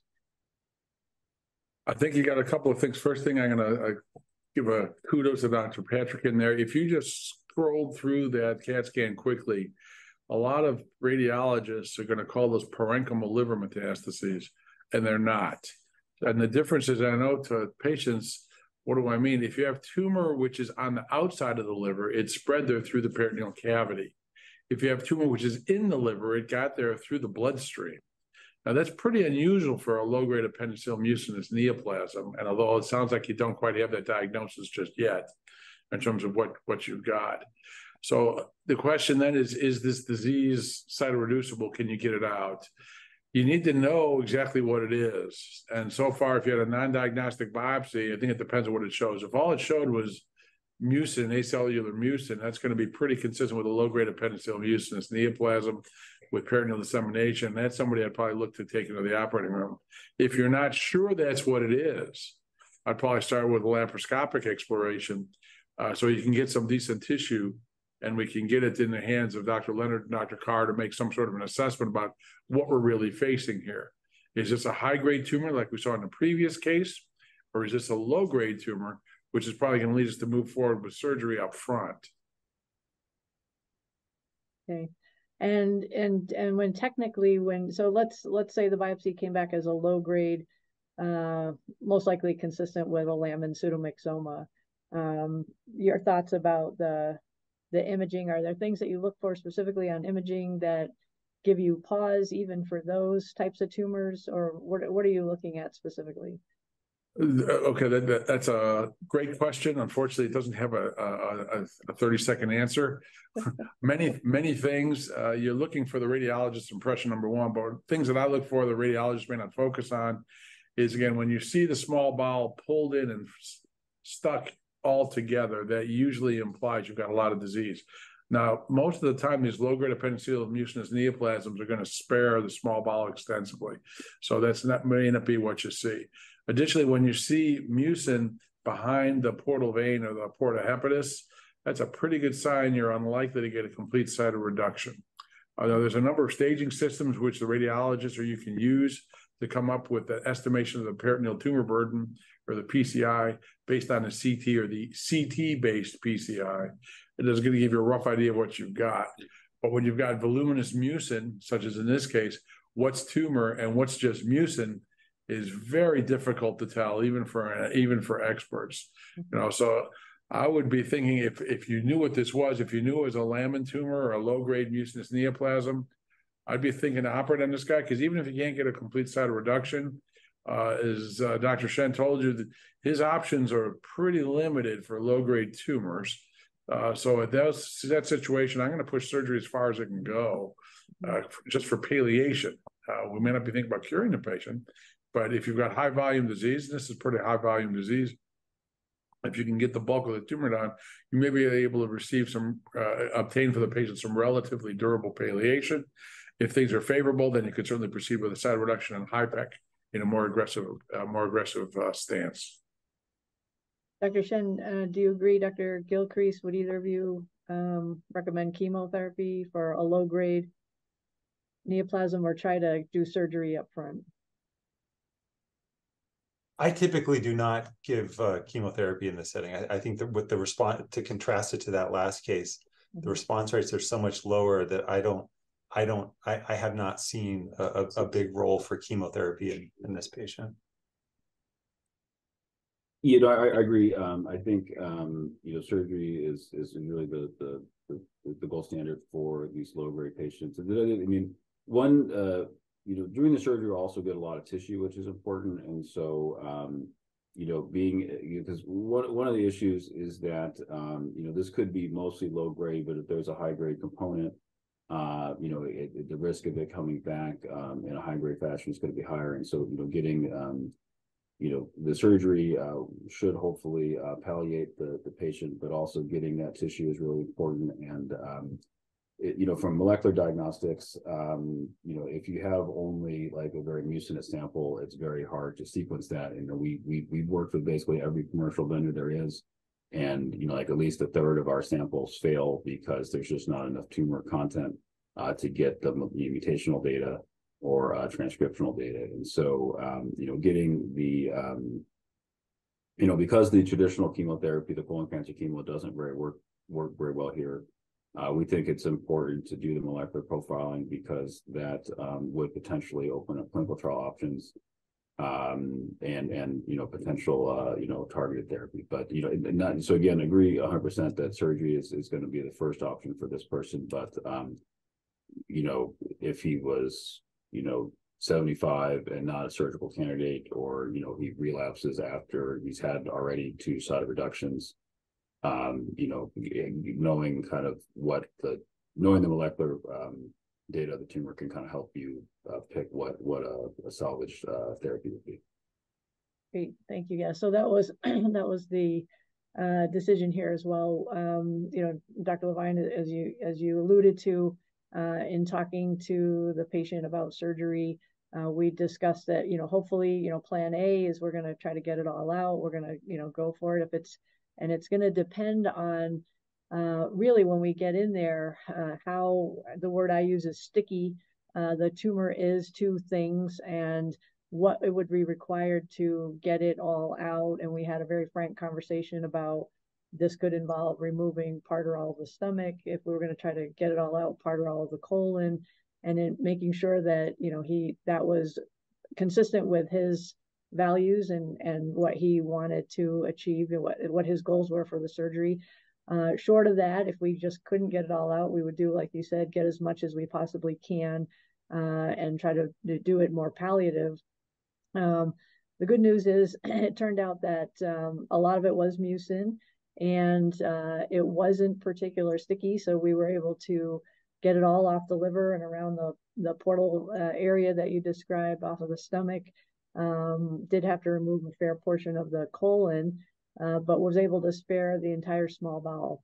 And he did well with the surgery. And Dr. Leonard, can you show us the final pathology? We'd love to get Dr. Carr's opinion here, because this is one of those cases where it's challenging, right? Yeah, so just a little context before I show the slides. So for this, we received 17 specimens, and some of those are like little giant buckets of mucin and tissue. So when we're talking about how there can be mostly low grade, but small parts with high grade features, we do our best to find those, but we can't feasibly look at all the tissue that's given to us. So we do try to look for areas like if the surgical impression is that there was a stickier area, we will try to sample that more, but we just can't look at all of it. So it's sort of luck of the draw combined with our impression and doing our best to sample representatively. So I'll share now. So we have the appendix here as part of a resection of part of the colon with the appendix. We do try to submit the entire appendix in the mass to make sure that at least within that mass, we can't identify any higher grade areas. So this is the tip of the appendix. So if you can imagine, like, the appendix is that kind of worm shape, cut it in half, and then you'll get this section. This part is less involved. We can still see that immune tissue and the normal surface that we see in the colon and the appendix. But if we keep going, then we lose that immune tissue, and it's just basically one layer of flat cells up against the muscle of the appendix. And this is what we see with a lamin, or the low-grade appendiceal mucinous neoplasm. And this is what all of it looked like. It can get a little bit kind of wavy here, but it's still all very low-grade, organized, and kind of lines the rest of the thing. What we also see is that it's involving the outer surface of the appendix. So this tells us that it's ruptured and it's able to get out into the peritoneum, which we know because we saw all that mucin everywhere.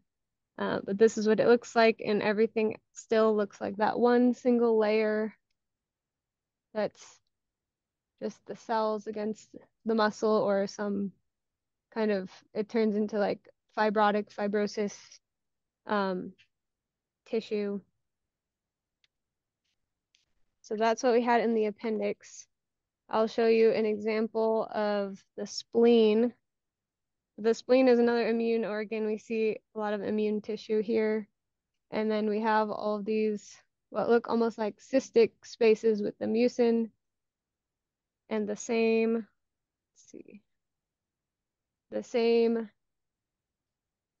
surface as we saw in the appendix. So even though it can look like it's taking over the spleen in ways, it's still coming in from the surface and just keeping these round cyst type spaces. And then one more thing I'll show, just because he presented initially with the umbilical mass or protrusion, this specimen is the umbilicus, or kind of like the belly button. Here we have skin on the outside. This strip here is skin. And then just behind that, we have more of these mucin-filled cavities with the same cells. So this explains why he had that protrusion at his belly button and brought him in to find much more than just that. Sort of the tip of the iceberg. Yes. Dr. Carr, your thoughts on this? So I think this is one of the really challenging areas, right? Is the grade 1, grade 2, I think grade 3 is probably a little bit easier, but maybe between grade 1 and grade 2 sometimes. Your thoughts on that? Yes, it's a subjective judgment. Seeing lots and lots of cases at an expert center is obviously key to being able to make that judgment well. In this case, I agree entirely. This is low-grade appendiceal mucinous neoplasm with low-grade pseudomyxoma peritonei in the WHO classification, grade 1. Great. Can you maybe elaborate a little bit on what you look for? What would make you say it's grade 2? What types of features? Sure. I showed some examples in my pathology talk. I showed lots of cells that are dividing, what we would call mitoses.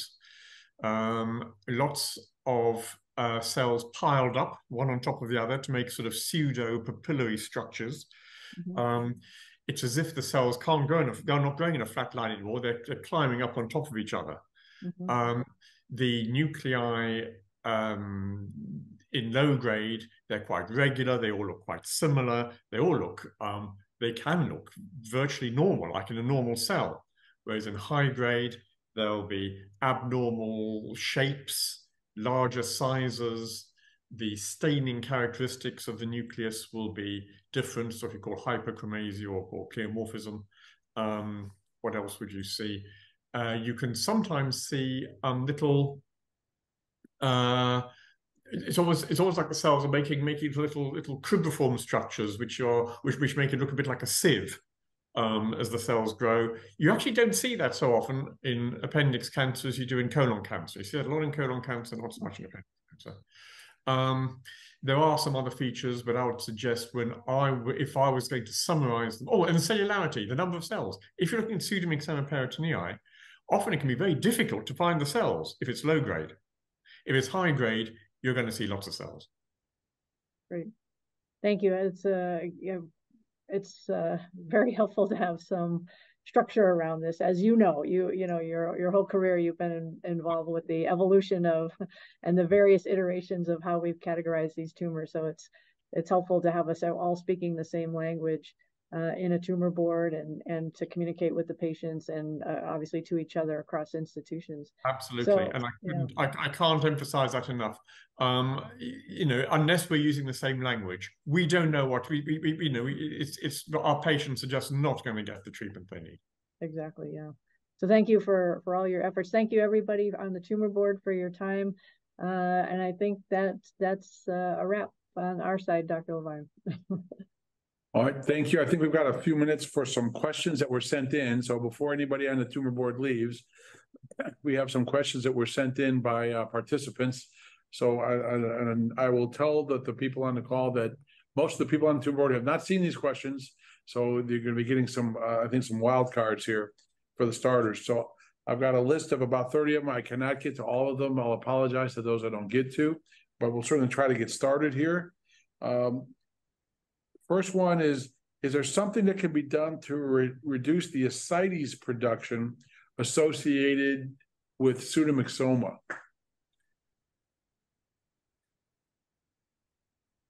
So I might throw this out to Dr. Shen. Is you have a drug that'll stop ascites production in pseudomyxoma? So, we think that the ascites is really kind of the body reacting to the inflammatory. Cancer is like an inflammatory condition, and the ascites is probably the normal tissue responding to that. So, to the extent that you have a chemotherapy or target therapy, that reduces the tumor burden, that should decrease the ascites. Just like you mentioned, the HIPEC can, even if it doesn't kill all the tumor cells, should decrease the ascites. We think sometimes the Avastin does that as well by modifying the fibroblasts, which are not the tumor cells, but the cells that are kind of around them in the microenvironment. But to the extent that the chemo kills the tumor cells, the amount of ascites that builds up should go down. All right. And we have a number of questions regarding nutrition. So for the clinicians in the group, Dr. Lambert, do you recommend any specific diets or anything to avoid? Because I've got a half a dozen questions here. People are looking for the magic nutritional supplement to keep these tumors from progressing. Have you found it? I have not. It's not here in Utah. I wish we had it, right? If there was something like that, I tell people that ask me those questions. If we knew what it was, I'd have everybody on it or not on it, right? If there were things that people could avoid, everybody wants to have something that they can do or not do to proactively help prevent the cancer from coming back or progressing or being treated. I have not. You know, I would tell everybody I'm very open to considering alternative therapies as long as we're aware of what people are taking. So if, you know, if they're getting chemotherapy, we're sure that things aren't interacting. I support people in looking into different things. I advise all things in moderation. I don't think you can completely avoid all sugar, and I don't think you should. You know, because then obviously the body will need to get its energy sources from other areas, like, you know, protein from muscle and stuff like that. So all things in moderation and balance. And I'll tell you, as soon as we find the nutritional thing that's going to work, I'll be calling all my patients. Have you found it? No, I have not. What I usually tell my patients is, as far as I know, 3 square meals has not been improved upon for the human machine. If you're not getting 3 square meals, or if you have diet problems with previous bowel resections, you may need some nutritional supplements. If there was a diet that cured cancer, somebody would have found it 1,000 years ago, I'm pretty sure. I wish it was that simple. I really do. But this is a question I know we all get asked very frequently. Yeah. Let me move on to another question, and this is more for Dr. Leonard, Dr. Carr. There's a question. I have a son who was just diagnosed with an appendiceal neuroendocrine tumor. Is this commonly confused with the mucinous tumors? Should I get a pathologic second opinion? Well, I would say that if it's a straightforward neuroendocrine tumor, which is what used to be called carcinoid tumor, I would not expect it to mimic a mucinous tumor. Having said that, of course, without seeing the slides, I couldn't make a judgment in an individual case. But the two kinds of tumor, in principle, are very different and would not normally be mimics under the microscope. All right. Let's see if we can find the other question here is, we've heard a lot about surgery and chemotherapy. We haven't heard anything about radiation treatment. Do you ever recommend radiation treatments for patients with this disease? Dr. Gilcrease, Dr. Shen, Dr. Lambert? You know, rarely, but we have. So, you know, radiation is a local therapy. And unfortunately, you know, the small intestine is very sensitive to radiation. I think after your bone marrow, the small intestine is like the second most, sensitive tissue to radiation. And so, you know, most of the time the tumor is right next to the small bowel. And so you're just not going to be able to give enough radiation to the tumor without giving too much radiation to the small bowel, which can cause radiation enteritis, which is a terrible, basically, if you give the small bowel too much radiation, there's really nothing you can do to fix it later. The couple of cases where we've had done it is for patients who were not like good surgical candidates that had symptomatic ovarian metastases. Sometimes, you know, the tumor can grow in the ovary, but it's contained elsewhere. And if that's painful, you know, that's a couple times we've done radiation, and then the tumors respond in terms of, like, you know, pain went down. So we mostly would do it for palliation, but not not as part of like a cure strategy. Yeah, I would echo that. We have used it selectively for, you know, when we have tumors that may be growing through the abdominal wall. Sometimes at the umbilicus we see that, or in the groin, where it's really more for palliation than for a curative intent treatment. And we've actually had some experience here using hyperthermia in combination with brachytherapy that seems to be effective for a period of time. So. All right, thank you. The next question relates to imaging, actually. So I'm going to put, see if we can get a response from Dr. Patrick. I've always heard that there's a much greater tumor load than anticipated from the preoperative evaluations. Is anyone specifically studying imaging to see how it matches to what's actually found? And is there a better way to image to have a better idea of what's likely to be encountered by the surgeon when they get there? Yeah. So I think in my experience, it really is working closely with the surgeons to see what they're seeing and learning on the spot with them. This is probably one of the places where I think we struggle the most in imaging of tumor disease burden, because as we said, it's really like a coat of paint on the small bowel, tiny, tiny nodules that are sort of below the resolution of our imaging. I think just more education on what's there and working closely with the surgeons can really help develop the eye to know what to look for. In terms of imaging, though, MRI does not do a better job in disease assessment, and PET-CT often also is not helpful because sometimes these low-grade tumors don't pick up the radio tracer. So I think CT is our best modality, and I think education is our best friend in that area. Very good. Thank you. Next question relates to newer treatments in terms of vaccine trials. There's a question about Dr. Flatmark's vaccine trial in Norway, which I think is related to GNAS. Dr. Shen, this is, I think, more up your alley. Do you have any insights into what's going on there, or do you think it's a good idea? Yes, so Dr. Flatmark is speaking later in the session, I believe. Yes, she is. Yep. So third session. I think we can get it direct. I mean, so this was presented at the Pathology meeting in Venice, and so basically when GNAS is mutated, there's only kind of one position. It's always R201C or R201H, and so that makes a protein that is foreign. And so she has designed basically a way to basically get the body to recognize that as being foreign. And so the preliminary data looked encouraging. So we'll have to kind of wait and see when it gets tested. I think I forget exactly what their timeline was to get into human testing, but it seems to be moving forward. All right, thank you. Dr. Levine. Yeah, if I may, there's a question in the live Q&A that I think would be really good for Dr. Leonard, Dr. Carr, and Dr. Patriquin, if I may. Please do. And the question is about dense tissue calcifications. When you see calcifications on imaging, does that provide any diagnostic information?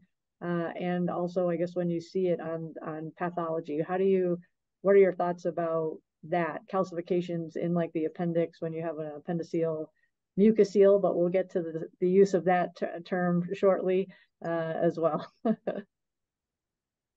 Dr. Patriquin, what are your thoughts on that?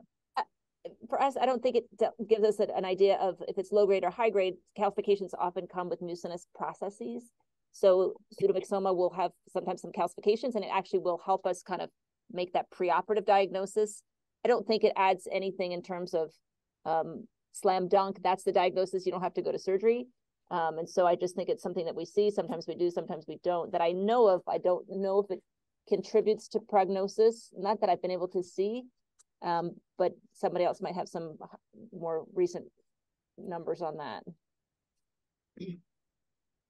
All right, there's a bunch of questions here on the Bromac trial, and I've been involved in that, so I just thought I'd put that out there. When are we going to have it available? And we have questions is, when is it coming to the Netherlands? When is it coming to Belgium? When is it coming to Europe? When does it come to the US? Okay, some of this is already out there. What is Bromac? That's bromelain, which is an enzyme which comes from a pineapple stalk, of all things, and N-acetylcysteine, which is a medication we usually use to help dissolve mucin, usually for people who have respiratory problems. They put both of these things together, and they're calling it Bromac, which is a combination of the two drugs. This is something that you already saw something. Dr. Shen put some of this into his talk. It's a group it's a treatment which will dissolve some of the mucin to make so it can be removed easier through a drainage catheter. And we're looking into whether it actually kills the cancer cells or not. And I think there's some soft data there, and there's some research, a lot of research yet to be done on it. The trial was held up for years by the American FDA. From my opinion is that the American FDA and the Australian FDA get along just like this. It's absolutely frustration. It's difficult to make. They finally got a uniform solution. They've done stability testing, and I think they're getting close to moving forward. I spoke to Dr. Morris, who's the principal investigator of this, in the lead study from Australia. And he said they've actually made it through the biggest FDA hurdle, so they're now getting ready to move forward with clinical trials. And I've got a long list of patients. I know we all do. We've got patients who want to participate in this. Just to keep everyone in mind, this is not a study which is going to be available to everyone. Everyone does not need bromelain. These are usually for people who have run out of surgical options, run out of chemotherapy options, and have got large pools of mucin that we can potentially dissolve. So the initial study is listed for probably no more than 100 patients over many sites in several countries. That's going to be an expansion on what was already done in Australia, where they showed some efficacy in terms of being able to remove some of this mucinous tumor. My hope is that we'll have something before 24 is out. I'm hoping to have it open before then, but I'm still waiting to get the official green light from the FDA and the regulatory authorities to move forward with it. I've treated a couple patients on a compassionate use protocol, and there's definitely some activity there. You can actually dissolve some of this mucin and take out substantial volumes of it, and there's some palliative value there. So I think that's got to do with those sort of questions. And I think we are getting near the end of the time. So let me just take one more the question here. And I think this is a good one, and I'm going to see if I get Dr. Lambert's thoughts on this, which is, are there any therapies which actually work or show promise, such as healing frequencies, mindfulness, meditation, exercises, specific herbs, plants, tinctures, tonics, or the like? Yeah. Again, kind of coming back to the nutrition category, nothing that I'm aware of that I know of that really works well. And but I will say, one of the things, as I've kind of kept my eye on this literature to see if there is something, one thing that, and maybe Dr. Shen can comment on this too, is that I do believe there's some data to support that exercising while getting chemotherapy can actually make the chemotherapy more effective, that people who exercise can still exercise while they're getting chemotherapy, that it may make it a little bit more efficacious. And so I do really encourage anybody who likes to exercise, who was exercising before they started chemotherapy, to keep doing it as much as they can, not only potentially to work along with the chemotherapy, but also for their sense of well-being and general health as well. So, but that's the only thing that I've come across. Yeah, I would agree. It's hard to say. I mean, I think everyone is, being in a good mental health state is important. I mean, we know that, being depressed can have physical manifestations. We know that. I mean, that it's well known that, clinical depression brings, physical manifestation. And so, if you're in a negative kind of mental state, it's not surprising that it's going to kind of, negatively impact your health. And so, I don't, obviously what it takes for someone to get into that positive mental state is going to be different for each person. But, but I do think it's important. And I agree about exercise, as part of that.